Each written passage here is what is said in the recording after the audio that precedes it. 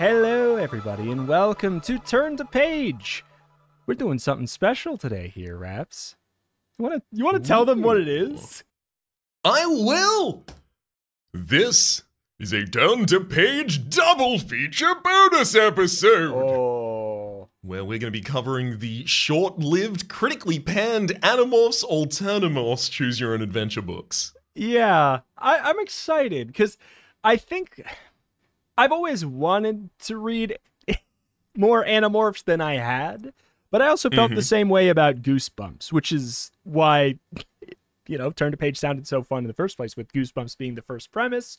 The fact that there is what I consider to be such a close relative to Goosebumps, just from mere placement on the shelf at the Scholastic Book Fair, in like, you know, they intersect. The fact that there is any Choose Your Adventure books for it is kind of nice. It feels kismet. And I wish there were more than two, but I'm saying that before we read it. So, so maybe we'll see.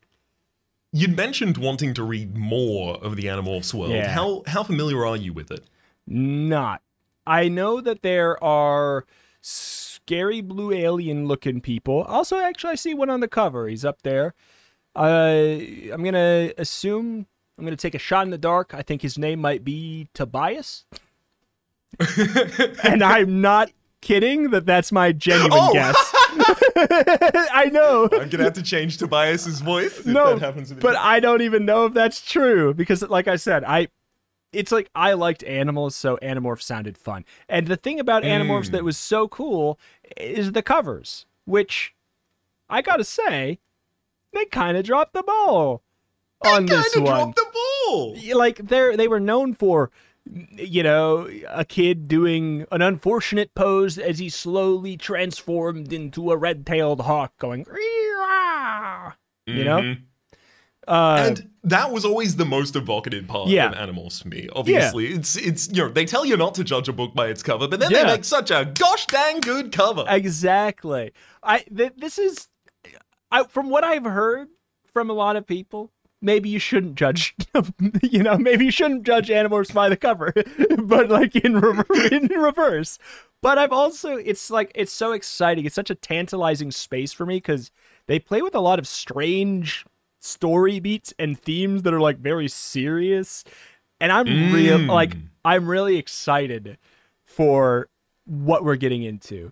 Because apparently the first Alternamorphs covers kind of like the first book of Animorphs, which is great because we are, you know, even, I'm sure I read the first book, but I was a young, as I have been before. I was going to complete and will be again, but what are you going to do to me? That's how time works. I mean, maybe in the Alternamorph alternate dimension, which this book apparently is a non-canonical entry into Animorphs as well. So don't worry. If you were worried we were going to mess up the canon, that's not going to happen. I was terrified about that because, of course, I know these characters intently and well, including Tobias, probably the Purple Tobias. Stain, Jim the Third, and the owlbear that appears to be on the cover here. The final thing we'll mention, you know, directly about the cover itself is at the moment, it does not have your typical, as we'd mentioned, the morphing figurine on the front. Instead, it has what I can only say is like a high-res version of an assy representation of a lion's face. All with the A from Animorphs, except for a tiny little section on the nose that says "Join us" as a subliminal message. Oh, I put that there. I was trying to get them to, like, you know, follow the podcast. But then I realized that I'm glad I said it out loud. Yeah, that's what I was gonna say. I was like, I guess. How subliminal can it be? Because, like, I know we're recording an audio podcast and the cover says "join us." Like, maybe it still works. I don't know. Like, it's micro-targeted at me, and unfortunately, I already follow, so it's got 100% saturation rate. Yeah, but either way, other than that, it's just kind of it's a pretty regular cover, which is a bummer because the covers are super cool for Animorphs, in like a very 90s kind of cool way, like a way cool kind of a way. And for those of you who are listening on a podcast app that has the individual art for each episode, I would recommend having a look at the art for this episode, which is very evocative of the Animorphs cover, courtesy of Sam Caron.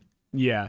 We were rebellious and we referenced the interesting covers instead of the boring one. But either way, I think that it's time to get into this. You want to take us to the introduction? Absolutely. Okay, listen up. It's Jake. You probably already know what's going on around here. Just in case you didn't, though, here's the deal. Rachel, Tobias, Cassie, Marco, and Axe, oh, also me, are 5 kids and 1 alien out to save the world. No, this isn't a joke. It's real, about as real as you can get. Real enough for screaming nightmares about the things you've seen and done. Because sometimes the stuff you see in movies, the stuff you thought that could never, ever happen to you, well, it can happen. It does happen. I've seen it. I can't tell you my last name or where I live. There's an alien invasion going on right here on Earth, but I'm not talking about little green guys with rain guns. I'm talking a much smarter way to conquer a world. Just invade people's brains. I'm not nuts. I've seen it. And because of that, my friends and I were given special power, the power to morph into any animal we touch, to acquire its DNA. It's the only way we can fight the Yeerks. That's what they call themselves. We have to find a way to stop these slugs that get into people's heads and make them slaves. But things have gotten worse. We need backup. A new Animorph. We tried this once before and it didn't work out. At all. We're gonna try again. So, if you're interested in joining us, let's go. Just remember not to read these missions like a normal book. Check out the instructions and follow them. You get to choose your morphs, but I'm warning you now, choose them very carefully. You have to deal with the consequences. They can either help you or get you totally annihilated. This isn't a game, it's serious stuff. So if you can handle it, turn to page 1. Oh, and one more thing. Good luck. You'll need it. Huh. So I will say right now, I think the alien is Axe. Axe does seem appropriate, yeah. I do like it being Tobias, though. I don't trust Tobias. I think it was more just like, I know that Tobias is an Animorphs character. Yes. This is an attempt to roll 5 dice and all of them come up 6s to possibly pull this from my memory. Yes. Is Tobias the one who stays as a hawk? Like he becomes a hawk for too long and then he's just a hawk? And I think that sounds right. But spoilers, because maybe that happens in this book. Since, who knows? Either way, page 1. You know you shouldn't be doing it. You were supposed to be home at least 20 minutes ago. It's getting dark. The smart thing to do, the only thing, really, is to ride your bike along the bike path like a law-abiding citizen, all the way home. But you don't. You're an off-road cycling freak. Okay, we're off to a great start. We made a good choice. So you head for the construction site across from the mall. How many times have you been told not to do that? Like a million. It's dangerous, your mom says. Deep pits filled with water, cinder block obstacles, dips and downhill runs. In other words, highly cool. Last Saturday, you chose a spot and yanked away the worst debris. You made the sort of single-track loop, has a killer rolling dip and a log made out of cinder blocks that you can jump. When you're on it, you pretend that you're racing in one of the mountain biking clubs your mom won't let you join because they're too dangerous.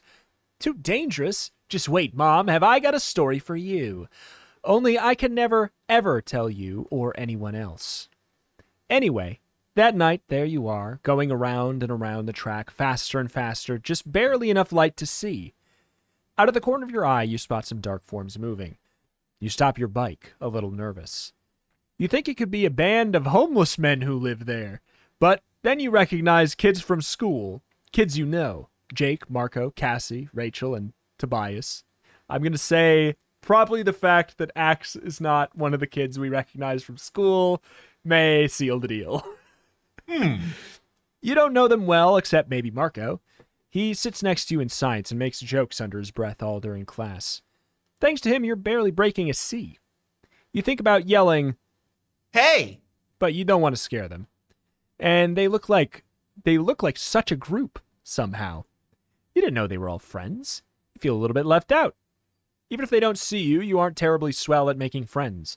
Maybe because you spend most of your time riding around on a makeshift track. The group moves away, and you keep circling the track, trying to get in some killer laps before dinner. You're rounding the track for the last time, flying over the cinderblock log when you see it. A light. It's moving fast, way faster than an airplane or a helicopter, and you'd have to call the light blue, even though you don't think you've ever seen that shade of blue, somehow. A blue that's almost white, perhaps a light blue, and yet it registers as more blue than any blue you've ever seen. That doesn't make sense, but neither does the light. It's the next page, but it also doesn't make sense. You stand there, your mouth open like a fish, and watch it come closer. You see that the light has a shape. It's like an egg with two stubby wings. The blue light is coming from a shaft at the end, and suddenly you get what it is. It's a UFO. You know it, and it isn't because you watch the X-Files. It's because every hair on your head is standing on end. Instead of running away like a normal person, you run towards it, you freak. You keep out of sight behind a tumble of masonry and cinder blocks. That's when you see Jake, Tobias, Marco, Cassie, and Rachel. Rachel's hair is standing straight out from her head, so at least you're not alone. Your heart pounds as the UFO lands. The kids huddle together. You can't hear them, but you know they're wondering what to do like you are. Then you hear Tobias's voice. "Please, come out. We won't hurt you." "I know." That voice was in your head. You didn't hear with your ears. Marco and Jake exchange glances. Tobias looks at Rachel. They all stare at each other, wide-eyed. They've heard it too. Tobias asks if the voice will come out, and he replies yes. He warns you not to be frightened. You peer through a crack in the half wall. The creature steps out of the ship, and for a minute, you think of a ballet dancer, which is crazy because this creature has hooves, 4 of them, and blue fur, and 4 eyes, 2 of them on little horns that come out of his head, like a ballet dancer. A head with no mouth? No wonder the guy talks to your brain. What? Why was our first... I mean, we'll get there, I'm sure, but why is our first thought ballet dancer? That is such a stretch. Oh, and we've seen ballet dancers like this before. And the tail! You can't keep your eyes off it. Or rather, the long stinger on the end of it that looks like it could do some serious damage. In a nice pirouette. Here's the funny thing. You're not that scared. Not really. First of all, there's a nice solid wall between you and the alien, and somehow you suspect he won't harm you. "You're right," you hear in your head. "So you can come out. You don't have to hide." You gaze around wildly. "Yes, I'm talking to you," he says. And that part about not being scared, forget about it. Now you're terrified. Turn to page 4. Chapter 2. Chapters? In my Choose Your Own Adventure book? Interesting. You step out from behind the wall. "Whoa!" Marco says. "Another alien! Let the games begin!" But his voice shakes a little, and you know he's scared too. You stand next to the others, and the alien stumbles a bit and then falls, and you realize he's hurt. "I am dying," he says. Then he tells you about the Yeerks, how they've invaded Earth by taking over humans, how their slug-like bodies invade people's brains. It all sounds crazy and terrifying. You're relieved to hear that the Andalites, which is what the creature calls himself, are fighting the Yeerks. That means somebody else is taking care of it, and you don't have to worry. Yes, you do." He is the last Andalite, he tells you. It may take a year before the rest of them return. By that time, the Yeerks will have taken over Earth and all its people. "What?" You blurt out. "That's impossible." "I have seen what they are capable of," the Andalite replies. Then you turn stone cold at the way he says it. There's one thing he can do to help before he dies. The Andalite directs Jake to fetch a small blue box from his ship. Jake looks a little nervous, but he disappears inside, then reappears holding the box. The Andalite tells you that he can give you the power to morph into any animal you choose. You just have to touch the animal to require its DNA. Wait. What? Then don't touch it. Then don't touch it. If it doesn't require the DNA if you touch it, then obviously the rest of the book is going to be us not touching animals, right? Exactly, and becoming anything we should like. Yeah. You gotta be kidding, Marco says. You can't believe it either. It's way past wacky, way past unreal. Suddenly you see red lights in the sky, and Rachel sees them too. Yikes, the Andalite says. The hatred in his voice is like a living force. He calls the ships bug fighters. Hurry. Ooh, turn to page 6. You place your hand on the box. We have not gotten to a choice yet, interestingly. Which I wonder if it's just the setup or if it is going to be a little bit more story and then like, we'll have to see. We'll see when we get there. You place your hand on the box next to the others. 6 hands and then the Andalites. You feel a shockwave run from your fingers up your arm into your body. It doesn't hurt. It feels nice. Like a warm buzz of comfort. It's spelled comfort, but F-R-O-T. Anyway, but then that might not be a thing from the book. That might just be, but either way. But then the third ship appears alongside the red lights. It's larger, blacker than black. It's like a piece of a starless night sky. It is a strange shape. Jake says it's like a medieval battle axe. Rolling out from its surface is a feeling that you can only describe as evil. You've never felt this before, but you know what it is. Go now, the Andalite warns. They cannot find you. And remember, you can only stay in Animorph for 2 hours or you'll be trapped in your morph forever. Now go! Visor 3 is with them in the blade ship. Run! Tobias stays behind for a moment, but the rest of you take off. You feel the urgency and the power of the Andalite's order. Suddenly, you see your hand glow, and you realize your hand is in a circle of white-hot light coming from the ship. A searchlight. You snatch your hand back and out of the light and run. With a burst of strength, the 6 of you leap over the half-wall. Your knees hit the ground, but you can hardly feel the pain. Now the searchlight from the ship illuminates the dying Andalite. The bug fighters slowly descend. There's nothing you can do. Nothing. You watch as Visor 3 exits the Black Blade ship. You see the creatures called the Hork-Bajir walking weapons with blades growing out of their wrists and elbows. They serve as hosts for the Yeerks. And then the enormous spidery taxons, evil creatures who willingly allowed the Yeerks to take over their brains and horrible bodies. Okay. Take over my horrible body. Have at me. And my flabby nothing. Fear you do with this what you will. I'm done with it. Take it. Fear grips you. You've never known fear like this. A Hork-Bajir comes close, so close you could toss a stone and hit it. You hold your breath. You want to scream. You want to run. You have to get away. But you feel something warm seep in, like a curl of warm water swirling around in you. The Andalite has sent you courage. You need the courage because you have to watch him die.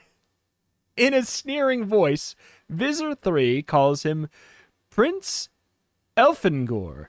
He morphs into a creature more horrible than the taxons, taller, bigger, with teeth 3 feet long. Their points are as sharp as daggers. Page 7. Oh, my word. The fight is horrible.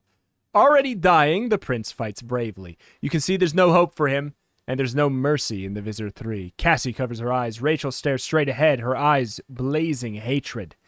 Visor 3 opens that deadly mouth with the teeth like steel spikes. Jake almost springs to help, but you help Rachel pull him back. No one can help. What are you going to do, Jake?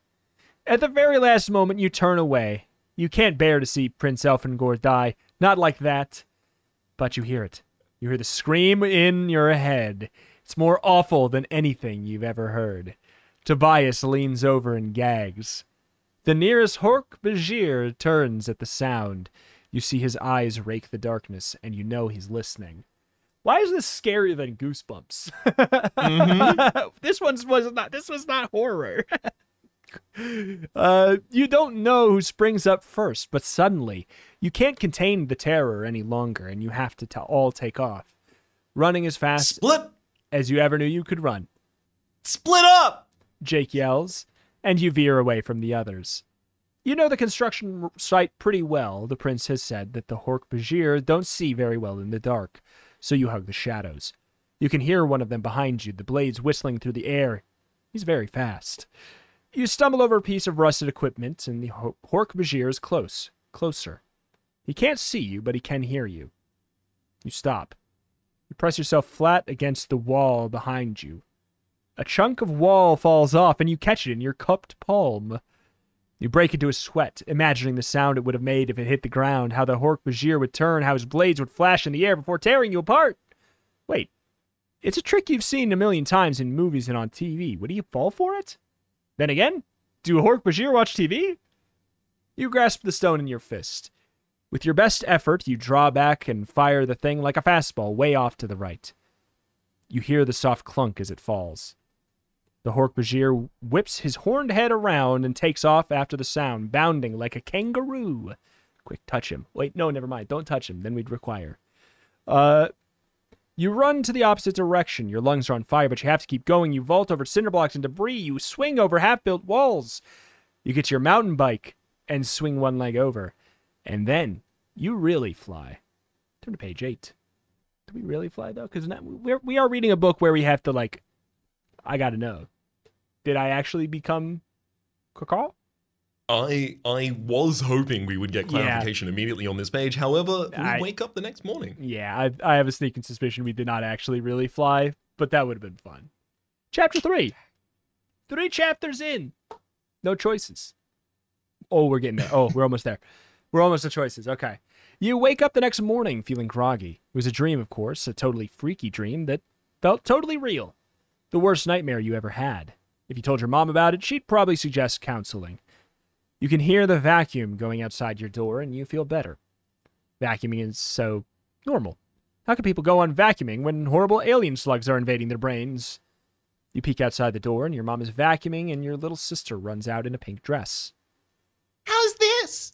Lexi asks. It's fine, honey, Mom says without even looking. You remember that Lexi's birthday party is that day. That reassures you.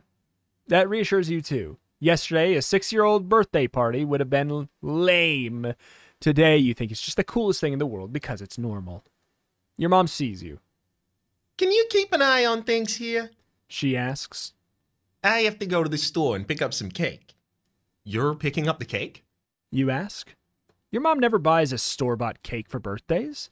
She's a city planner and works constantly, but she also has a thing about home-baked cakes. Emily's coming over to help, but after the party, we're going to a meeting tonight. Mom tells you. Can you babysit? Sure. You say on the way to the kitchen. Babysitting beats dodging aliens, you think. Not that you dodged an alien with killer blades coming out of the wrists or elbows last night. No way! It was a dream. You chomp away on cereal, but it tastes like sawdust. You keep hearing Prince Elfangor's dying scream. You remember those dagger teeth and what they did to him. The spoon clatters in the bowl as your stomach heaves. You bend over, your face buried in your knees. You take a deep breath. And that's when Marco walks into your kitchen. Really? Really? Come on now. You don't have to bow. He says. A simple Lord Marco will do. Very funny. You say. I felt kind of dizzy for a minute. Should this not set off an alarm about it being real immediately since we didn't know Marco? Wait, no, we... no, was Marco was the only one we knew. But only yes. It sounded like it was only passing and not like walking to my kitchen unannounced. But I got it as more of a long-lived friendship between those two. Oh, okay. I did not pick up that energy from Marco. Marco has to win me over. Marco slings one leg over a kitchen chair. That did it. I'm in. I mean, look, I'm slinging my one leg over this kitchen chair. You see how cool I am, but it isn't every day you see an alien prince get turned into McFood, you know? He says. So it wasn't a bad dream. You mutter. Not only that, it gets worse. Marco tells you. While you've been snoring, We've been morphing. You stare at him. No way. Way. He says, tossing his longest hair behind his single longest hair behind his shoulder that he meticulously picked out from his head of hair. This one's the longest. That's so cool. Threw it over his shoulder. That's such a cool thing to do. Whoa! Oh my god. He just knew which one was the longest. That's crazy. Okay. I've been designated by our fearless leader, Jake, to recruit you. So far today, Tobias has turned into a cat, Jake into the family dog, and Cassie into a truly awesome horse. I don't believe you. You say? Yeah, well, I didn't want to believe it either. Marco says, shrugging. Considering that I'd like to remain alive long enough to get into an R-rated movie, but apparently everything that Prince Alpha Diddle told us is true, which means we're all in big trouble. You mean there might be controllers around? You whisper. Closer than you think. Marco says, reaching for a banana. Like Jake's brother. When I told Jake I thought Tom was a controller, he went postal. I have the jaw to prove it. Marco rubbed his chin. But it's the little things you notice. Tom just hasn't been acting like Tom. He goes to this meeting called the Share, and it sounds totally bogus, but we're all going tonight. Jake says you should come too. At least it'll get me out of babysitting. You say? Man, we're just trying to trade up that ladder, like when you go to like a flea market and you start with a pin and you're trying to trade up to hey, just accept babysitting at this point. Yeah, exactly. This is the appropriate level of responsibility for us. Yeah. Marco peels the banana and begins to eat. Suddenly, he bends his knees and lopes around the kitchen, making monkey noises. You stare at him. Yeah, just kidding. He says, grinning. I don't have a monkey morph yet. Just want you to stay on your toes. Marco leaves, and you start thinking about what he said about controllers. If Jake's brother Tom could be one, so could someone in your family. What about Mom? She bought a cake for your sister's birthday. Sure, it wouldn't sound like a big deal to most people, but you know how weird it is. She hardly noticed Lexi's party dress. Plus, didn't she say something about going to a meeting? What if Mom is a controller? And if she is, how can you find out? Turn to page 10. Oh. Choice. You decide to try your first morph and attend your sister's birthday party undercover. You have 3 choices. We can be a fly, and go to the next page, your sister's pet hamster on page 13, or your weird next-door neighbor's pet ferret on page 15. Do you have... This is not a for the strategy of the book. This is a... Which of these 3 would you like to pick? Because I have one strongly, and it's not I close. will forfeit, as I do not have a strong lead. But do you have a strong one? Like, between... If you personally, Rhapsody... Not in this book, in this situation, could pick between being a fly, a hamster, or a ferret. Do you, in your life, have a choice between those? Yeah, it's ferret. Okay, thank God. That 100%, I think it's the correct choice. Hell yeah. I think hamsters are cool, but they're just like less cool, less long ferrets. Exactly. They're significantly less agile ferrets. I will say that being a fly does sound like a relative. Well, it also sounds like a quick way to get killed. It sounds a bit risky. That's where I'm landing on that one as well. Nobody's going to swat a ferret. I hope. Book. All right. You've always liked ferrets, and it's pretty cool being one. You can't see very well, but your hearing is quite excellent. And you feel so happy. Playful as a kitten, but friendly like a dog. You leap up on an ottoman, twinkle across the back of a sofa. Being a ferret's fun. Wasn't hard to get the morph. You waited until Miss Humphreys went next door to complain.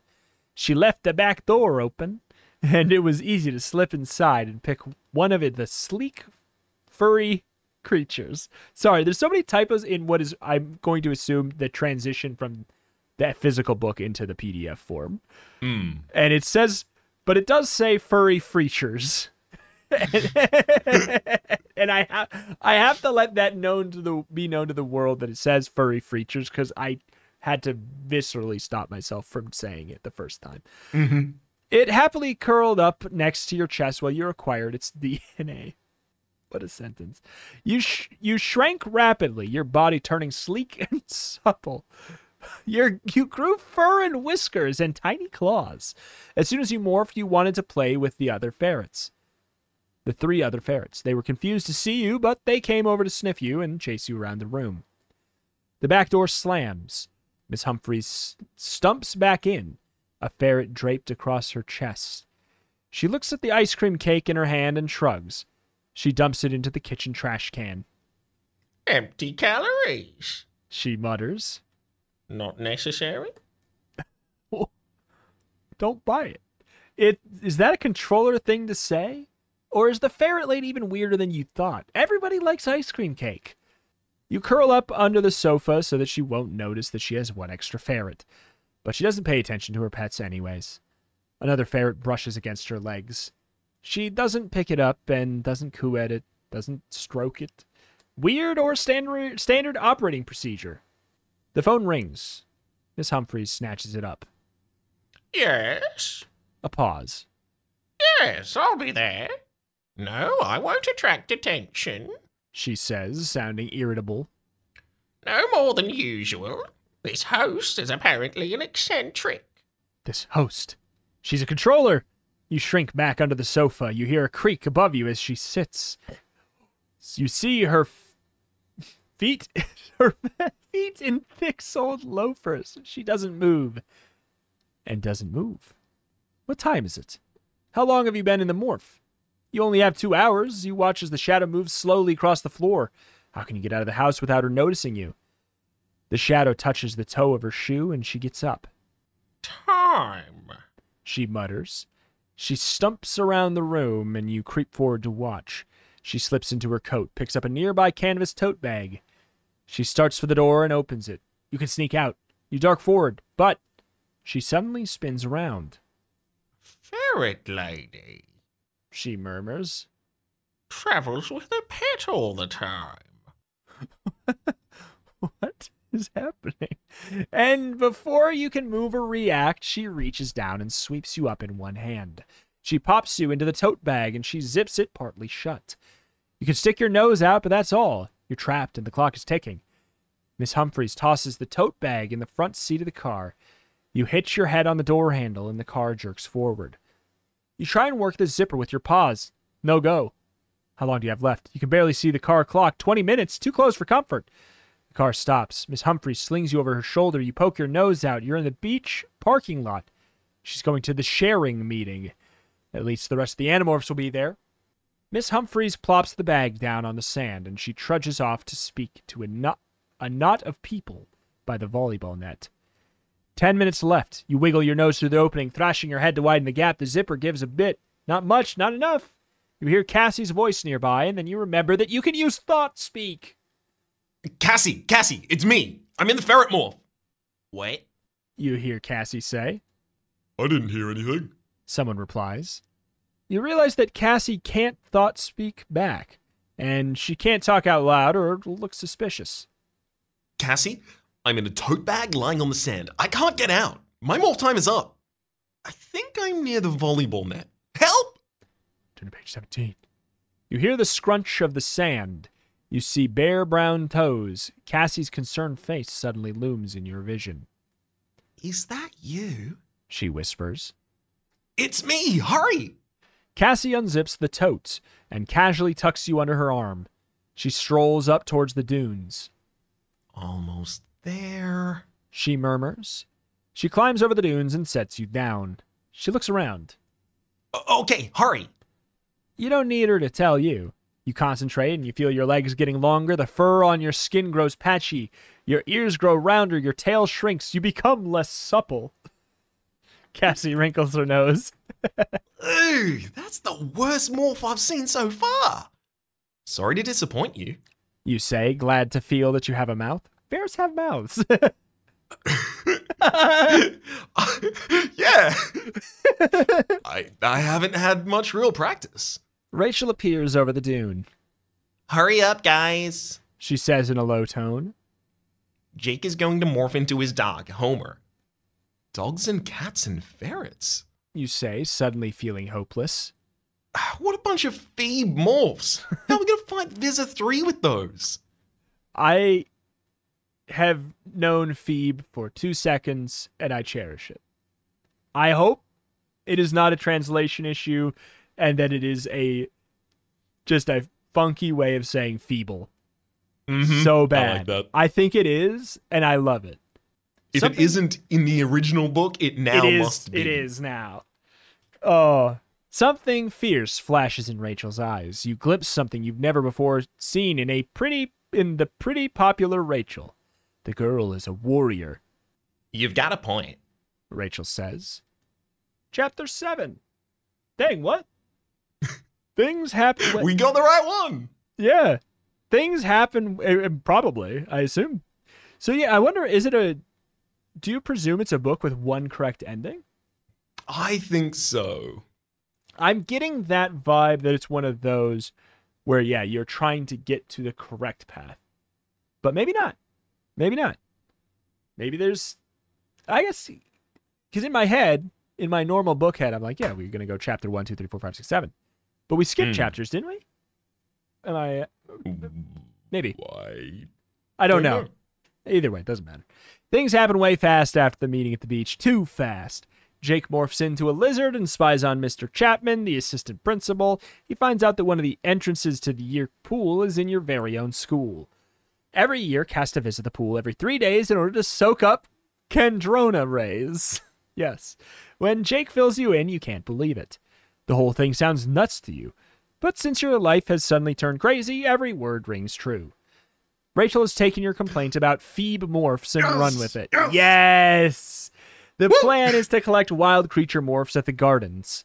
Since Cassie's mother works there, you can get behind the scenes and try and acquire some truly fierce DNA. Turn to page 18. That is, if you don't get caught. You meet up with all the others at the gardens. Okay. Cassie says, after you get your admission tickets. Just stay close. You follow her into the main building. It's been fashioned into a rainforest with animals in their natural habitats. Cassie leads you through an unmarked door. You stop, confused. Suddenly, you're in Industrial City. Gray walls, concrete floors. After the sights and sounds of the rainforest, the contrast makes you dizzy. Cassie points to the doorways. These lead to the exhibits, she explains.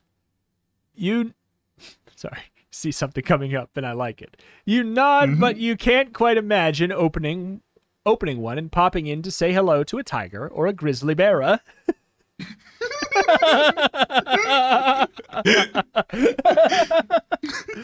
How do you guys feel about gorillas? Cassie asks.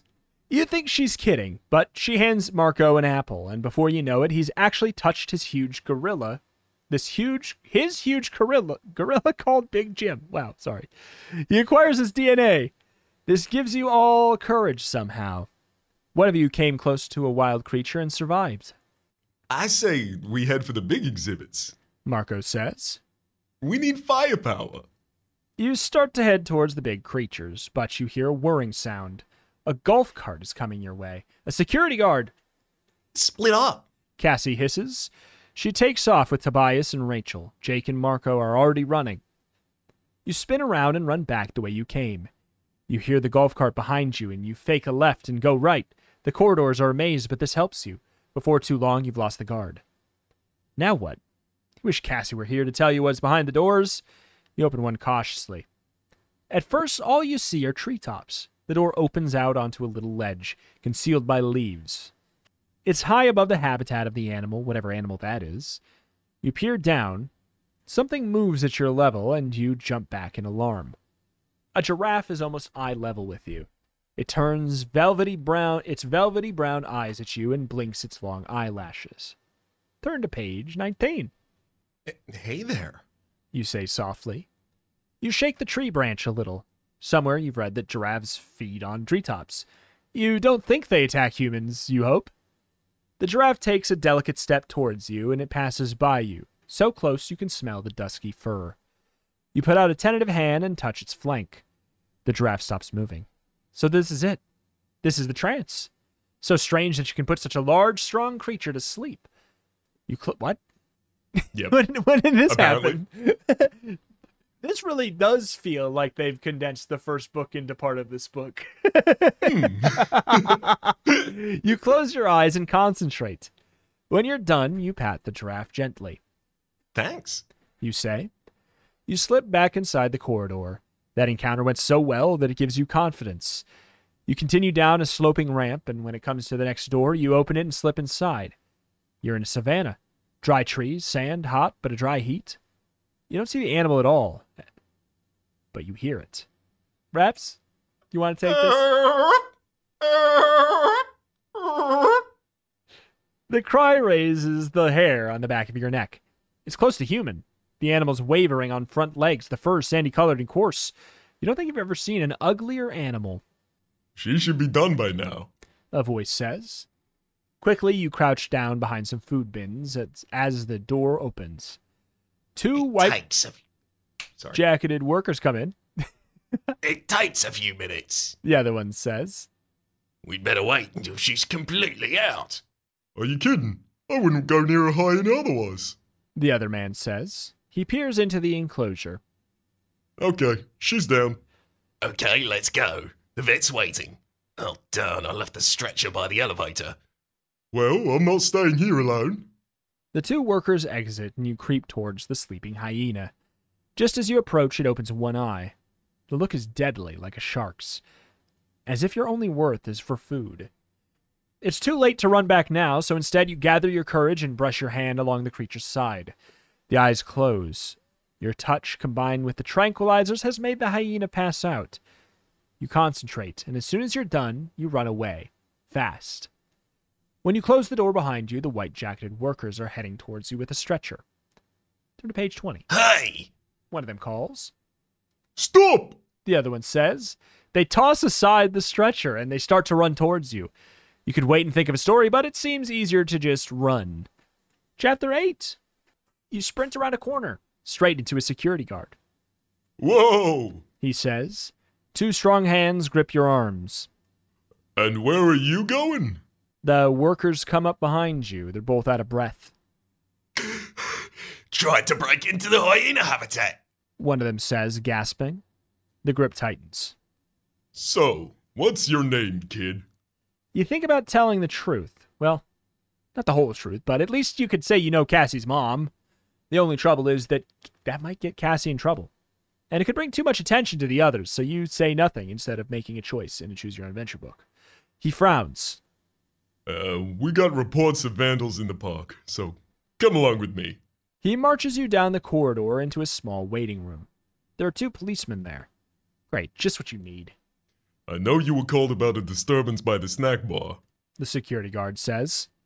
But no name here was caught sneaking into the animal habitats.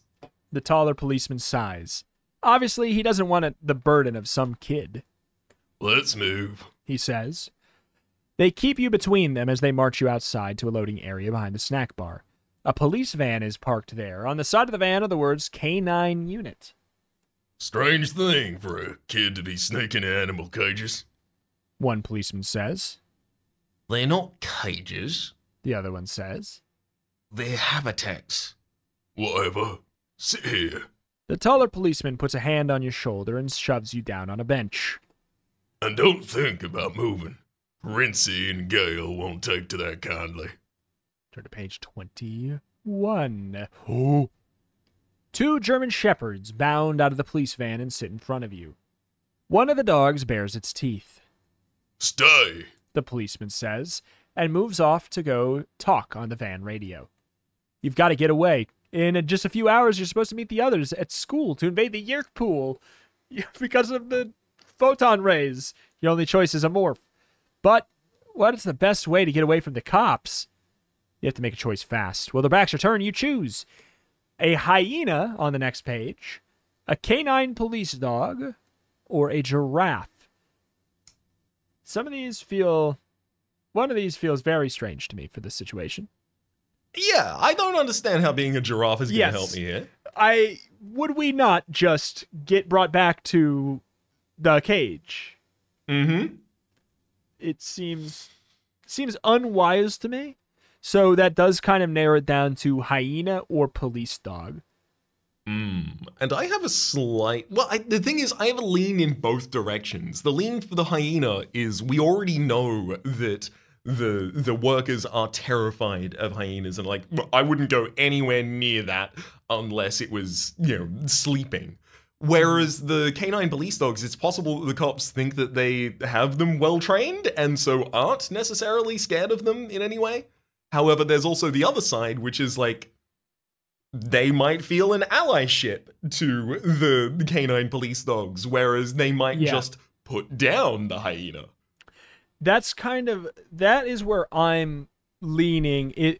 My mentality is like, I'm trying to envision, I can't envision giraffe going any way except for we get put back in a cage. Yeah. Hyena, I could see us being put back in a cage. I could also see us being put down. I do not see a world in which they either put the police dog in an exhibit or put it down. So that's just why I see less ways that the police dog can go wrong. Mm-hmm. Is all that's my only lean to that one over anything else. But I think it's between hyena or police dog unless this book is wrong. Let's do it. Let's join the Paw Patrol. Oh. All right. Chapter 10. You reach out and touch the canine dog Princey's coat. The dog closes his eyes and you concentrate. The police have their backs to you. It's now or never. There's that strange sensation again of bones. What? Of bones crunching. Things growing that shouldn't be growing. You touch your ears and feel fur. You suddenly drop down on all fours and notice that you have paws instead of hands and feet. And the smell. You smell everything. Food, people, animals. It's overwhelming at first. The other dogs cock their heads and look at you curiously. The one called Princey smells you and howls. After all, she's smelling herself. The two policemen look over. Hey, Seedle, The taller one says. Thought you only brought 2 dogs. Must have loaded a third. Hey, the kid's missing! They rush over. You stand alert, tail twitching like the other dogs. You're not just a dog, you're a cop. You have discipline. It's a good morph, you tell yourself. Who's a good morph? You tell yourself. In a minute, they'll give up on a harmless kid who stuck a toe in the wrong habitat. Big deal. It's not like you're a big bad criminal. They'll load you into the van, take you back to the station, and you can take off from there. This isn't good, Finley. Seidel says. We're supposed to be on alert. Finley answers, frowning. Especially for kids. Especially for kids? Wait, here's a shoe. One of them has spied your sneaker. The dogs can track the kid. He holds the sneaker under your nose. Scent roars in. Your scent. Oh, been there. The other dogs smell the strain they then strain at the leashes. We'll keep the one offline and see what happens, Finley says. The two dogs take off and you follow, your nose on the ground and in the air. Incredible. You can smell yourself. You can follow the air currents, know where you walked and where you stopped. The dogs follow your trail to the admission booth. They circle, and you do too. Of course, you know which way you went. You go the opposite direction. But the other two take off down the sidewalk. Darn. Just like trying to outsmart dog as dog. I do like that. Mm-hmm. You bound up behind them while the two cops hold the leashes. Why didn't you walk on the sidewalk? That would have confused the scent. Instead, you had stuck to the grassy part near the curb. The dog can smell your trail easily. They picked it up, Seidel says. He sounds relieved. More relieved than he should sound, since he's only tracking a kid. Chapman says at least one of the kids infiltrated the sharing meeting, Finley says. The policemen are controllers, and they'll follow your scent straight to your house, to your family. I reported the kid who was hanging around the dunes, Seidel answers. The others are going to pick her up. It won't be long before she's one of us. Cassie. She was the one who hung around the dunes, watching over Jake and his dog Morph. Cassie was in danger. You have to warn her, warn the others. The other dogs lose your scent, and you almost lose it yourself. You're in a more trafficked area of town now, near the Civic Center. Earlier, you stopped at the center garage to leave a note in your mom's car. You said you'd be late for dinner, even later than you'd thought. You hurry past the garage, but the other dogs suddenly pick up your scent. They race into the garage, and the cops follow, running after them. This isn't good, Seidel says in a low voice. You pick up his words easily with your dog hearing. Visit 3 won't like it, Finley says in a worried tone, easily understandable with your dog hearing. So we won't tell him? The dogs lose the scent amidst the oil stains and the gasoline. They circle around confused, but any minute they could find your mom's car. The note that you left still might be tucked under the windshield wiper, and it wouldn't take the cops long to figure out who you are. This is your only chance. You leap forward, barking as if you picked up the scent. You charge out of the garage. The other dogs follow. You know that you can't lead them completely astray, so you follow the route back to your neighborhood. You run flat out now so that the others have trouble keeping with you. But you make sure that they will keep you in sight. Turn to page 26. You get to the ferret lady's house and bark furiously outside. You circle the house and find the pet door. You nose it open and bound inside, and the cops catch up and pound on the door. The ferret lady answers. But already you've caused a commotion. The ferrets are running crazily around the furniture. The cat is hissing and spitting. The other dogs add to the chaos. What is it? The ferret lady shouts over the din. We're chasing a kid. The cop's trying to describe you. Oh, sounds like every kid in this neighborhood. The ferret lady sniffs. I don't care if Visit 3 himself asks me. I'll say the same. So far, so good. You've confused them. I will say it's interesting that every hunch that we've had that someone might possibly be mind controlled has just 100% been accurate so far. Mm-hmm. That's impressive. Like, we should be a dog cop. Like, as far as I'm concerned, we did pick the right morph. So far, so good. You confuse them on the cover cast, sneak outside the pet door again. You bound next door. You remember you left a sweatshirt outside after gardening chores this morning. You grab it in your mouth and race off. You take that sweatshirt all over the neighborhood, rubbing it against trees and sidewalks and grass. Soon you see the cops and the canine dogs again. The dogs are running and barking and running from place to place with the cops strained to hold on to the leashes. You keep hidden and watch the cops get thoroughly confused. They give up, and you trot back home, because time is almost up. You morph back into a human form in your garage, and you hurry inside to call Cassie. But everyone's left already.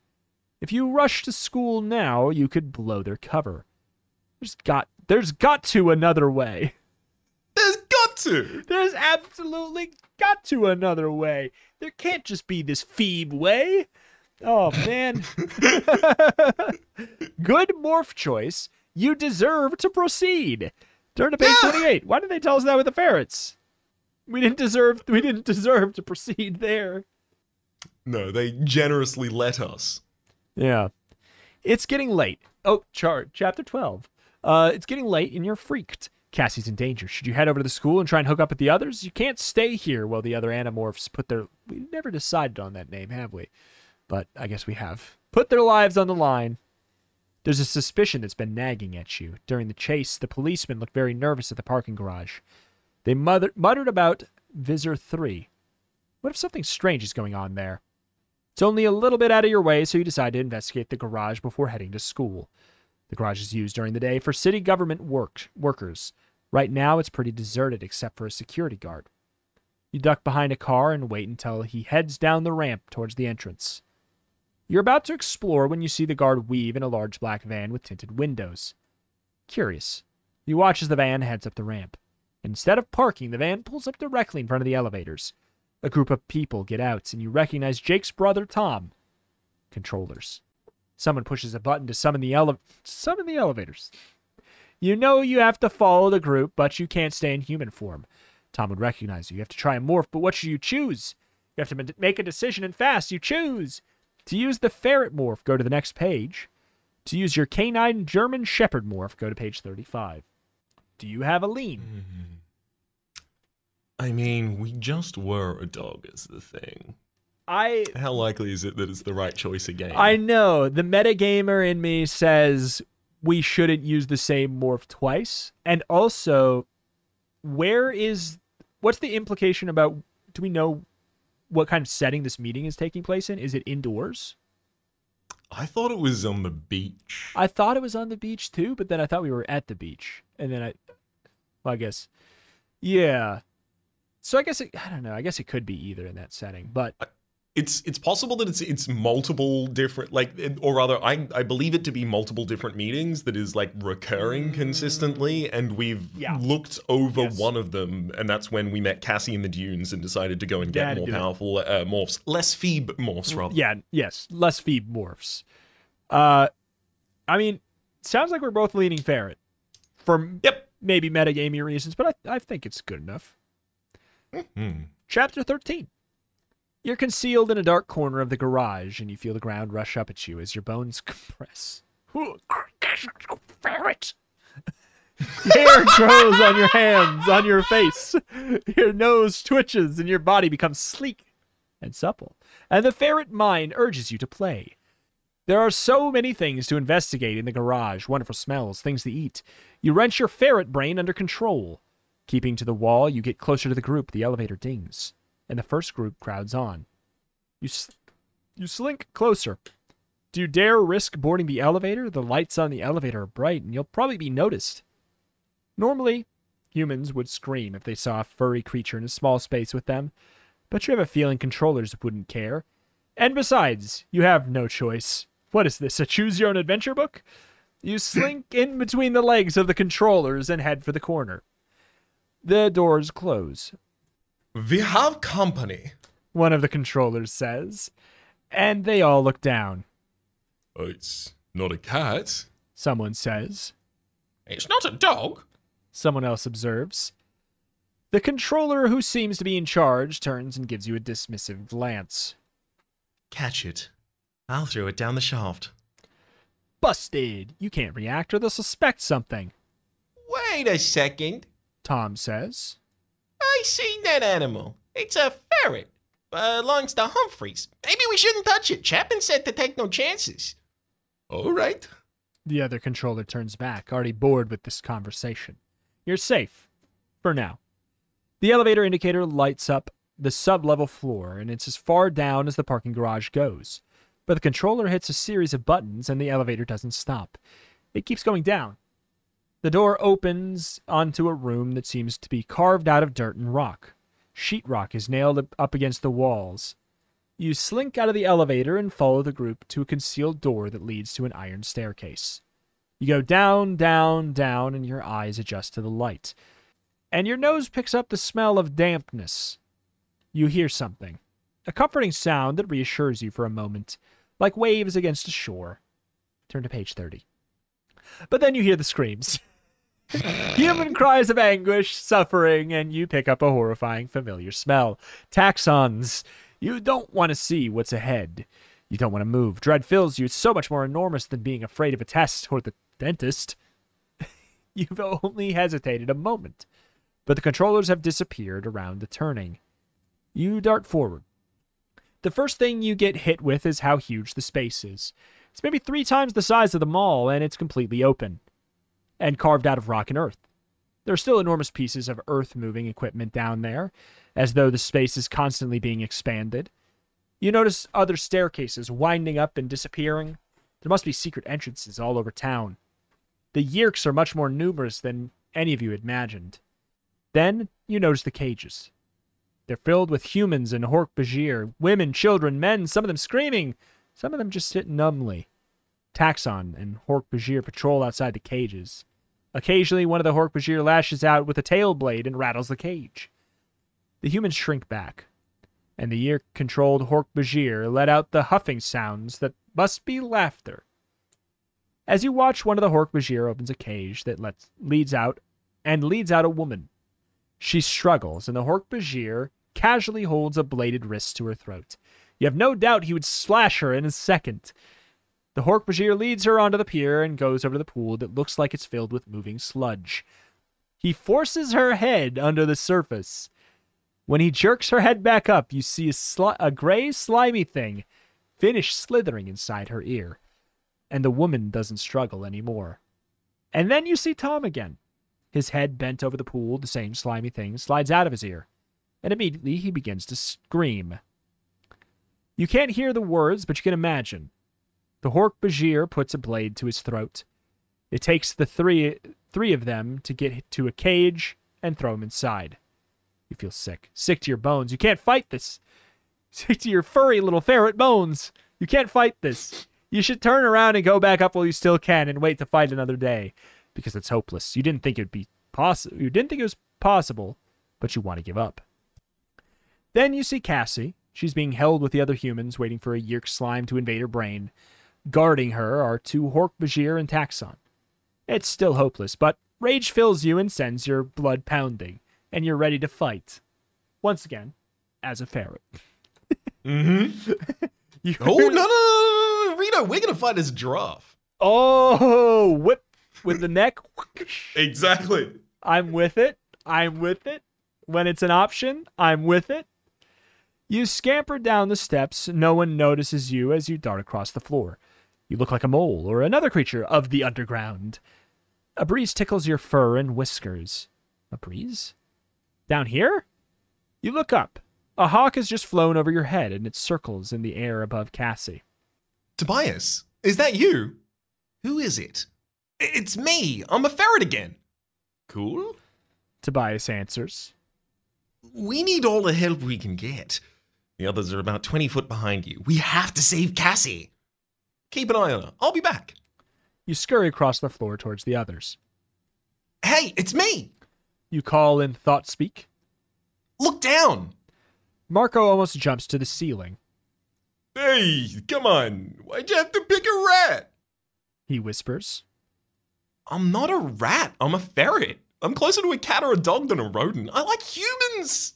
I don't bit. Yeah, great. Marco mutters. A rodent who pretends to be a dog. Just what we need.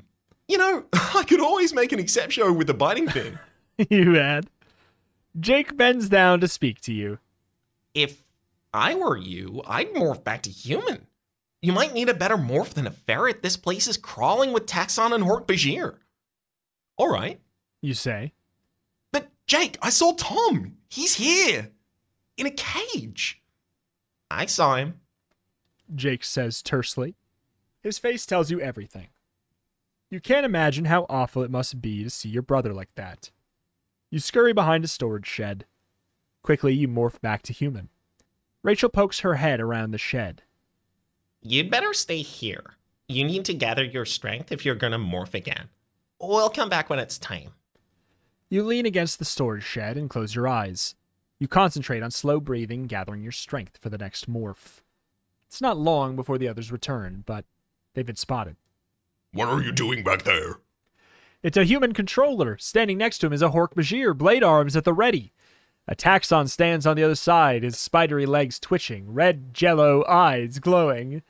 That makes it less scary. Suddenly, you notice something behind the guards. Rachel.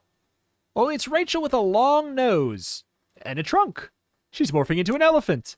A braying noise fills the air as Rachel feels the elephant's power.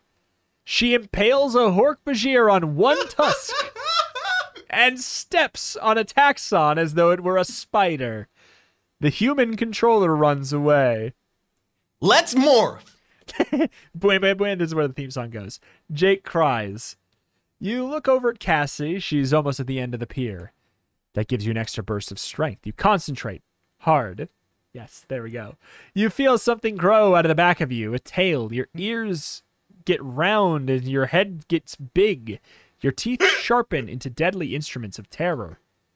Are we a ferret? You're fierce, hungry, and very angry hyena, and you have no fear. You start towards Cassie, but a Taxon gets in your way.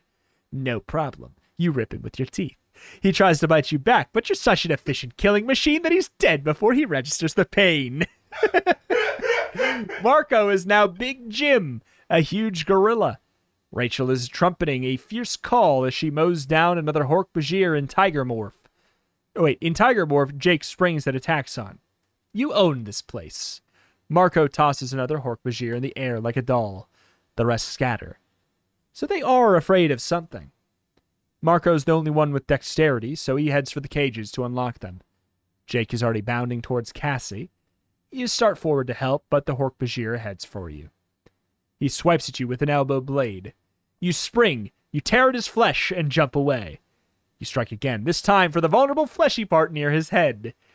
Wounded, you expect him to fall back, but instead he springs forward, his elbow and wrist blades flashing. Rachel raises a foot and stomps. Thanks, you tell her. Another puny Hork-Bajir bites the dust, Rachel says. She sounds positively bloodthirsty. Okay. Tobias swoops down and claws at the eyes of the Hork-Bajir who's holding Cassie. She breaks away and runs. More! You yell along with Jake. Now! Even as you watch, Cassie's hair grows into a beautiful mane. It streams out behind her legs as her legs extend. Sorry. There's a sentence. Yep. And then and as she goes down on all fours, it's amazing to see. I say we follow Cassie out of here, Rachel says. I'm right behind you, you say. The people Marco have released are panicking, running towards the stairs. Hork-Bajir, Taxons try and round them up. You slip through them, running hard. Cassie and Jake leap over the surprised Taxons, and you remember that Hork-Bajir aren't great on strategy. So you fake left and go right, sailing over a long pair of wrist blades that try and slash you at the last minute. You gain the stairs. Balls of flame explode over your head. You leap over a Taxon who's aiming a Dracon beam at you. Yep.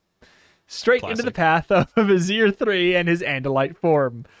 That really is such a sci-fi pair of sentences. The horrid evil voice fills your head. Well, if it isn't a bunch of renegade Andalites. He begins to morph into a creature as tall as a building with 8 legs, 8 arms, and 8 heads. You can feel that even the hyena inside you feels doubt. Yeah? You can't take on this creature. You can't escape, Vizier 3 cries. You filthy creep! It's Tom. Jake's brother launches himself at Vizier 3. No! Jake cries. He springs at the huge creature that is Vizier 3, straight towards the eyes. He claws at the face. Vizier 3 howls in pain. Fireballs explode. One almost gets Jake. Tom falls off the stairs. Jake, run! I will say, the fact that running at that giant, skyscraper-sized beast, the downside being, Tom falls off the stairs. It's pretty tame, all things considered. Jake, run, Cassie cries urgently. With a howl of anguish, Jake turns and heads up the stairs. Rachel begins to demorph as she climbs so she can fit in the stairway. You can't run! Vizier 3 cries. Oh, yes, you can. The stairway narrows. Vizier 3 hadn't counted on your making it that far. In his huge morph, he can't make it upstairs. You run, and you break through the janitor's door and back into the school. You keep running until you're outside in the safety of the trees. And then you all morph back, and you're safe for now. You look at your friends and see the same exhaustion on their faces. Even Marco can't come up with a joke. Cassie puts her hand over Jake's. Rachel stares back at the school building with her eyes blazing. Tobias flies closer and perches on her shoulder. You know that more terror lies ahead. You know that safety is an illusion, and you will never truly feel safe again. Oh, my lord. And this is just like another page. Excellent morph. Turn to page 37 for your next Animorph adventure. I mean, so my understanding is of all of the heavy themes of Animorphs, one of the main ones is the effect of war on children. And that's quite encapsulated there, and you know more terror lies ahead. You know now that safety is an illusion. You will never truly feel safe again. Yeah. It is wild. Oh my. Excellent morph. Yeah, here we go. Page 37. Chapter Pizza 16. for dinner? I'm sorry. Sorry, it's all good. Pizza for dinner? Your mom says, I just wanted pizza for dinner again. Awesome, you say. It's a Saturday afternoon. You just returned from the mall. Sometimes you just need an ordinary day. You've been on plenty of missions with the Animorphs. Your close calls have given you nightmares. You're living in a world with new rules, and sometimes you think you'll go crazy. Sometimes you want to go crazy. Living with the stark terror every day that will do that to you. So whenever you can, you try and do something normal. As much as morphing into an osprey might be fun, it's not normal. Not by a long shot. So when you called Jake that morning to ask if anything was up, he just sighed. I say we take a day off from saving the world, he said. The smell of green peppers fills the kitchen. You watch your mom chop. She makes her own pizza, and it's the best in town. Can we have sausage on it? You ask. Mom grins. Sure, it's a Saturday. Let's live a little. You reach into the refrigerator for a soda and, flash, the heat presses against your skin. You can hear the call of birds and insects. Where did you guys go? Rachel asks. And where are we? Cassie wonders. And, why don't I have shoes? Marco asks. Flash. And a nice green salad. Mom finishes. You know I've got to sneak something healthy in there. Your hand is cold. You look at the sweat beating up on the can. Oh, what's that about? It was so real. The heat had been just as intense as the cold in your fingers right now. Can you hand me that garlic? Mom asks. You nod and reach for a garlic bulb in the bowl on the counter. You hand it to Mom and... Flash. Really? A monkey morph? Marco says, lifting an eyebrow. Listen, I'm in a gorilla. That'd be, kind of a demotion, don't you think? Marco, I'm just wondering. Rachel says, her hands on her hips. Do you always have to make things difficult? Is it like your hobby or whatever? It's my life, Marco says. Flash. Would you do me a favor and pick up some basil off the plant? Mom asks. Sweetie, are you okay? I'm okay, you say. But you're not. Something is really, truly wrong. And you have to find out what. It sounds like a Sario rip, Jake says worriedly. You've ridden as fast as you can on your bike to Jake's house. You have only half an hour before dinner. Axe is there, too. So okay, this... I was wondering when he was going to come up.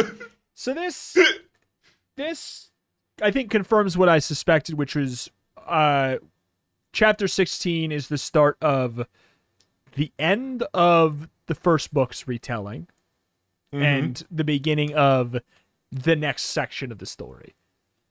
But they really do just jump. Because we didn't...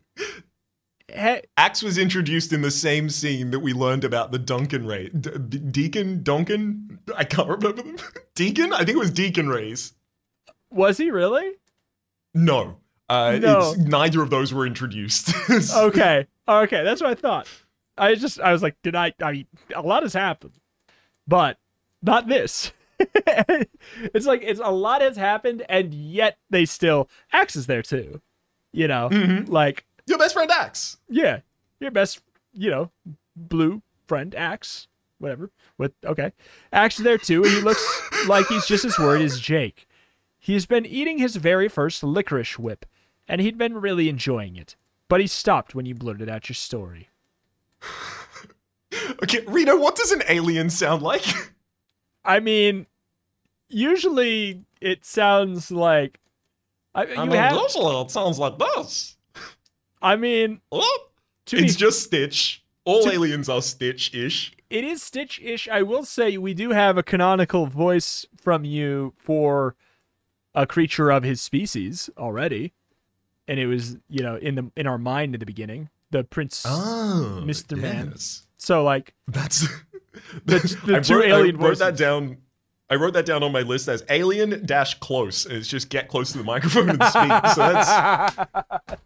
I think we're going to go with a clearer indication this person's an alien, and I will revert to my initial pitch. Just, since it's not in the brain, speak close but far. Duh. To speak close but further from the microphone. Not again! Oh, he says. Oh, no, not again, Prince Jake. This is not good! What's a Sario rip? You ask. Are you sure it was a jungle? Jake asks, instead of answering you. Or was it like a rainforest? Like I can tell the difference. You ask. You're starting to feel impatient. Jake turns to Axe. But I reversed the rip? How can this happen? Axe shrugs and begins to chew on the end of the licorice. I don't know. When they taught about Saria rips in class, I was... Not paying attention. Jake finishes impatiently. I know. Young Andalite females can do that. Axe says. He slurps up another inch of licorice. It tastes red. Red. Tastes red. Cherry. Jake says absently. It's cherry flavored. Not Will only... someone please fill me in? Sorry. No, it's just... Sorry, I thought the next one was something I was going to say. I didn't mean to interrupt. Not only has Axe been nonchalantly introduced, he's been introduced and has been around for so long that we are backsassing an alien. Mm-hmm. Like, he's and like been well absolutely integrated. responding to him, like Yeah. impatiently. Yeah, like he's not the abject like curiosity of everyone. He just tells us lore about his world, and we're like, yeah, whatever. Yeah, okay, cool. It's cherry, idiot. It's a Twizzler. Duh. Also, he's right. It doesn't taste like It doesn't cherry. like cherry. It tastes like red. It's true. Ooh, is Jake a controller? Because I agree, licorice tastes red, not cherry. Even cherry, like cherry licorice tastes even less like cherry. It's true. Yeah. 100%. Will someone please fill me in? You demand? Okay, so a Sario rip is like a hole in space-time? Jake explains. We've all experienced it, except I'm the only one who remembers it. And that's because I died back there, but not in this time, so I was able to come back. Oh, thanks. You say? That clears it up. Totally. The thing that Axe said is that you need some sort of huge explosion to blow your back. Jake says worriedly. I guess maybe it hasn't happened yet? Terrific. You say? Something to look forward to besides pizza. Nuclear annihilation. Unless we're in a rip right now. Axe puts in. A rip within a rip.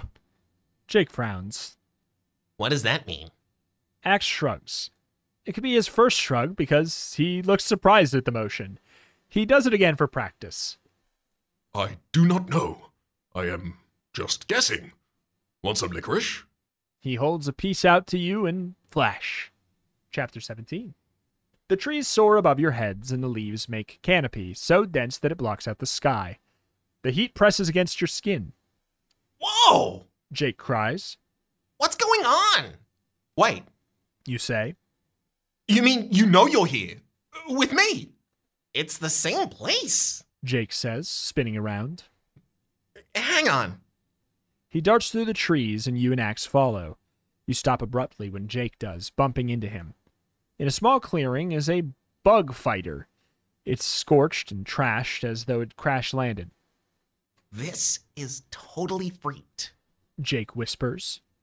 I'll say. A voice says. It's Rachel, who steps through the trees, Cassie and Marco at her side. Where did you guys go? And where are we? Cassie asks. And why don't I have shoes? Marco asks glumly, staring at his bare feet. I've been circling above, but all I see is a green canopy of trees. Tobias says in thought speak. He swoops down and lands on a tree trunk. I'd say we're in a rainforest. I can try and see if there's a city or a village nearby. There's no city. Jake mutters. Pray tell, how do you know, oh fearless leader? Marco asks. I just do. Jake says. He frowns. The first thing we have to do is take that onboard navigating computer. Visor 3 will be coming back for the bug fighter. How do you know this stuff? Cassie asks. The last time I was on a bug ship, we were shooting Dracon beams at Visor 3. It's a Sario rip, Jake says. Quickly, he summarizes what has happened. So, how do we get back? Cassie asks. You can tell she's trying not to look scared. I'm not sure. Jake admits. Last time, I had to die. I don't especially want to do that again. Are you all thinking what I'm thinking? Axe asks suddenly. Marco rolls his eyes. Yeah, what are the odds of that? Think about it, Prince Jake. Axe continues. You have been given a second chance. Last time, you made mistakes. What I mean to say is, you made good decisions, but things went wrong. Thanks for trying to make me feel better, Axe, but you were right the first time. Jake says wryly. We walked right into Visor 3's trap. But this time, we will not walk into the trap. Axe points out. We knew what is wrong to do. Now, we must do what is right to do. You're right, Axe! Jake says excitedly. We've been given a second chance. And the first thing we should do is not take the onboard computer. Can you just disable it instead? Make it look like it happened in the crash, but be sure that they can fix it. That'll slow them down while we follow through on a plan. I can do this, Prince Jake. Axe says, nodding. He takes off for the bug fighter. What plan? Marco asks. I mean, call me crazy, but I got a feeling I'm not going to like this. It's simple. Jake says. We're going to sneak aboard the blade ship. Already? I don't like it. Marco interrupts, groaning. Turn to page. And destroy... 41. Sorry. I'm faking it. There's not actually turn to page. But it feels It's wrong. okay. You've done it now 40 times, so I should have realized at some point. No, I skipped some because it's just like, it feels wrong that I'm not saying it. But I don't No, want to... I totally understand. I reworded part of the opening so that we could include turn to page in the opening as well. But it's like, but the merch that doesn't exist. Yeah, page 41. And destroy Visor 3. Jake says grimly. Then we'll recreate the rip to get back to our own time. That sounds like a good plan. Rachel agrees. Especially the destroy Visor 3 part. Yes. No, I was reading your part, and then I stopped because I was bad. Of course you'd think so. Marco says. What do you need the morphing ability for? You're already an animal. The question is, what should we morph? Cassie asks. We have to get through the rainforest and we're barefoot, so... Oh, how about monkeys? Really? A monkey morph? Marco says, lifting an eyebrow.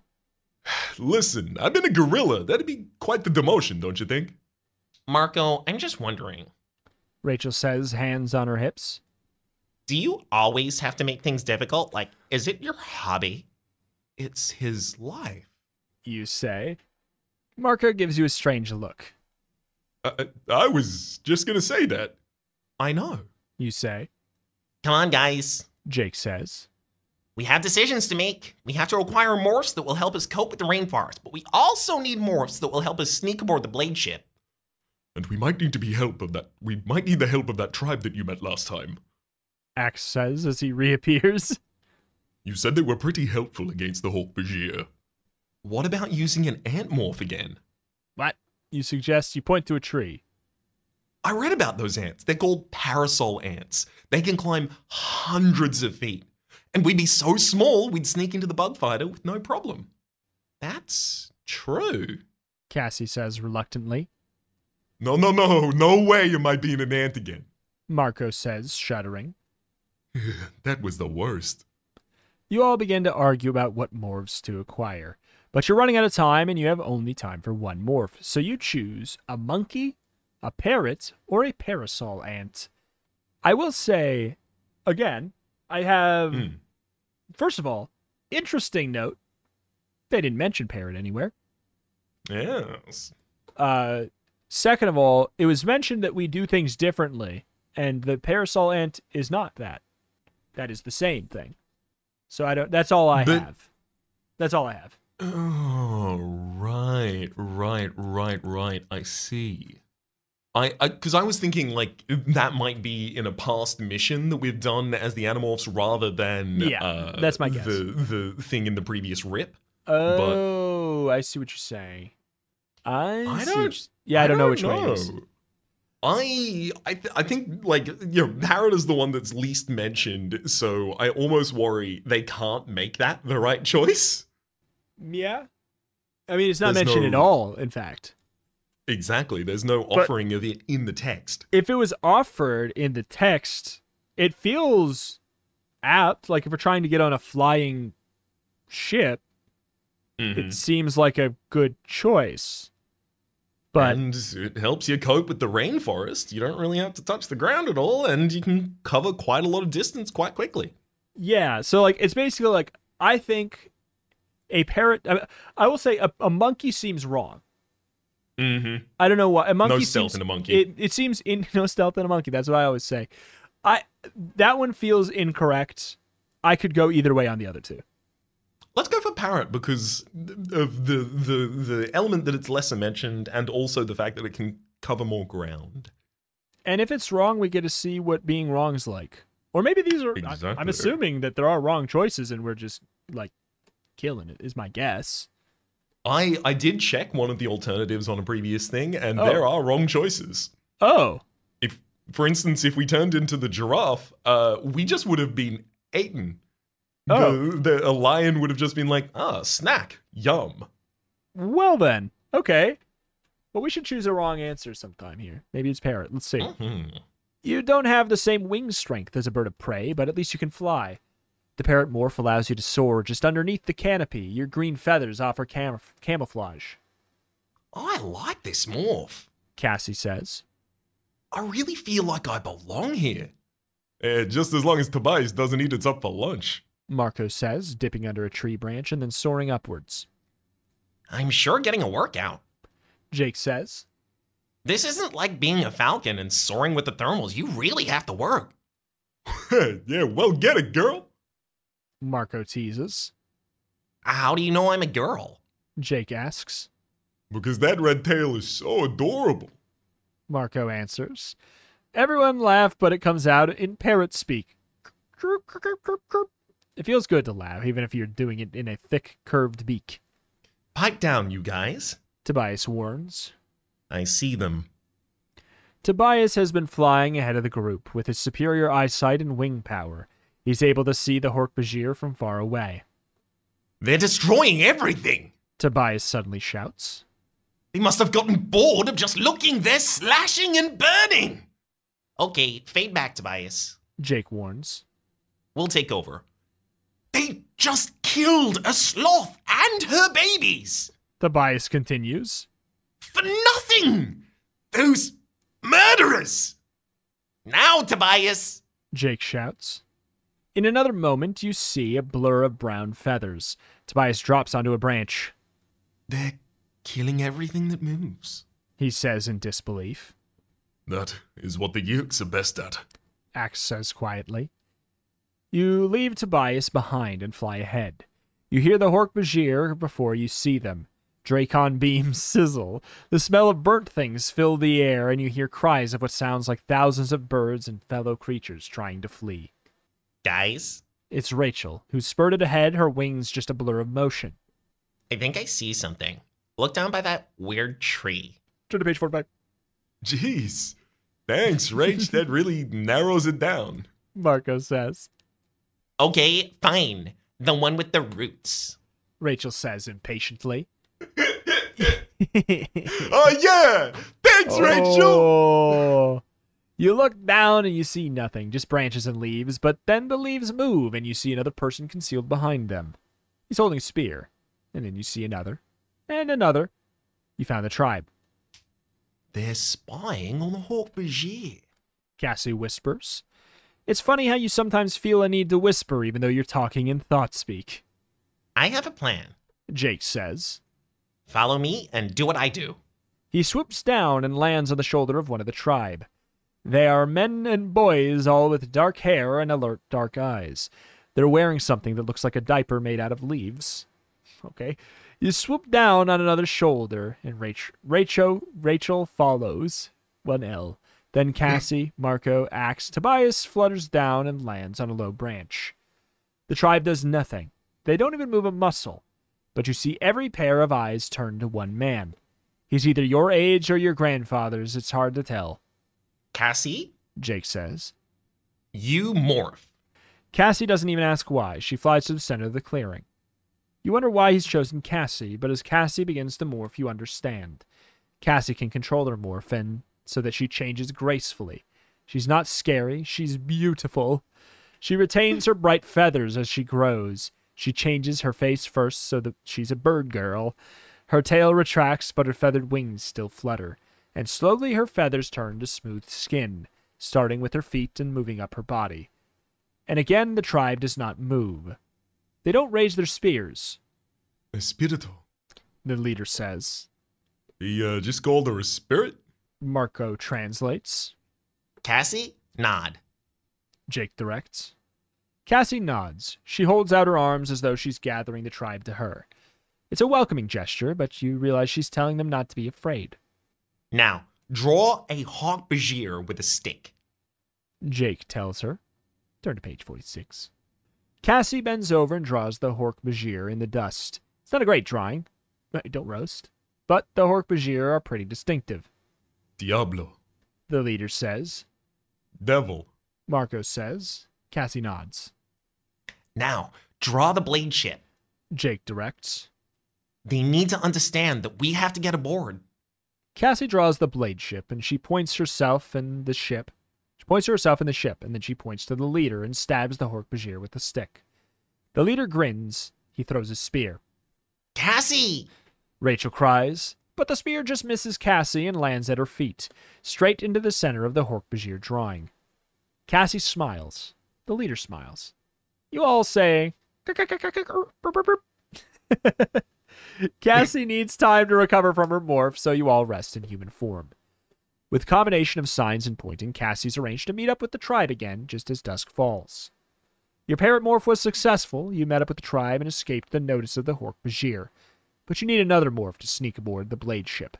So choose a chameleon, a poison arrow frog, or the ever-stealthy, invisible jaguar.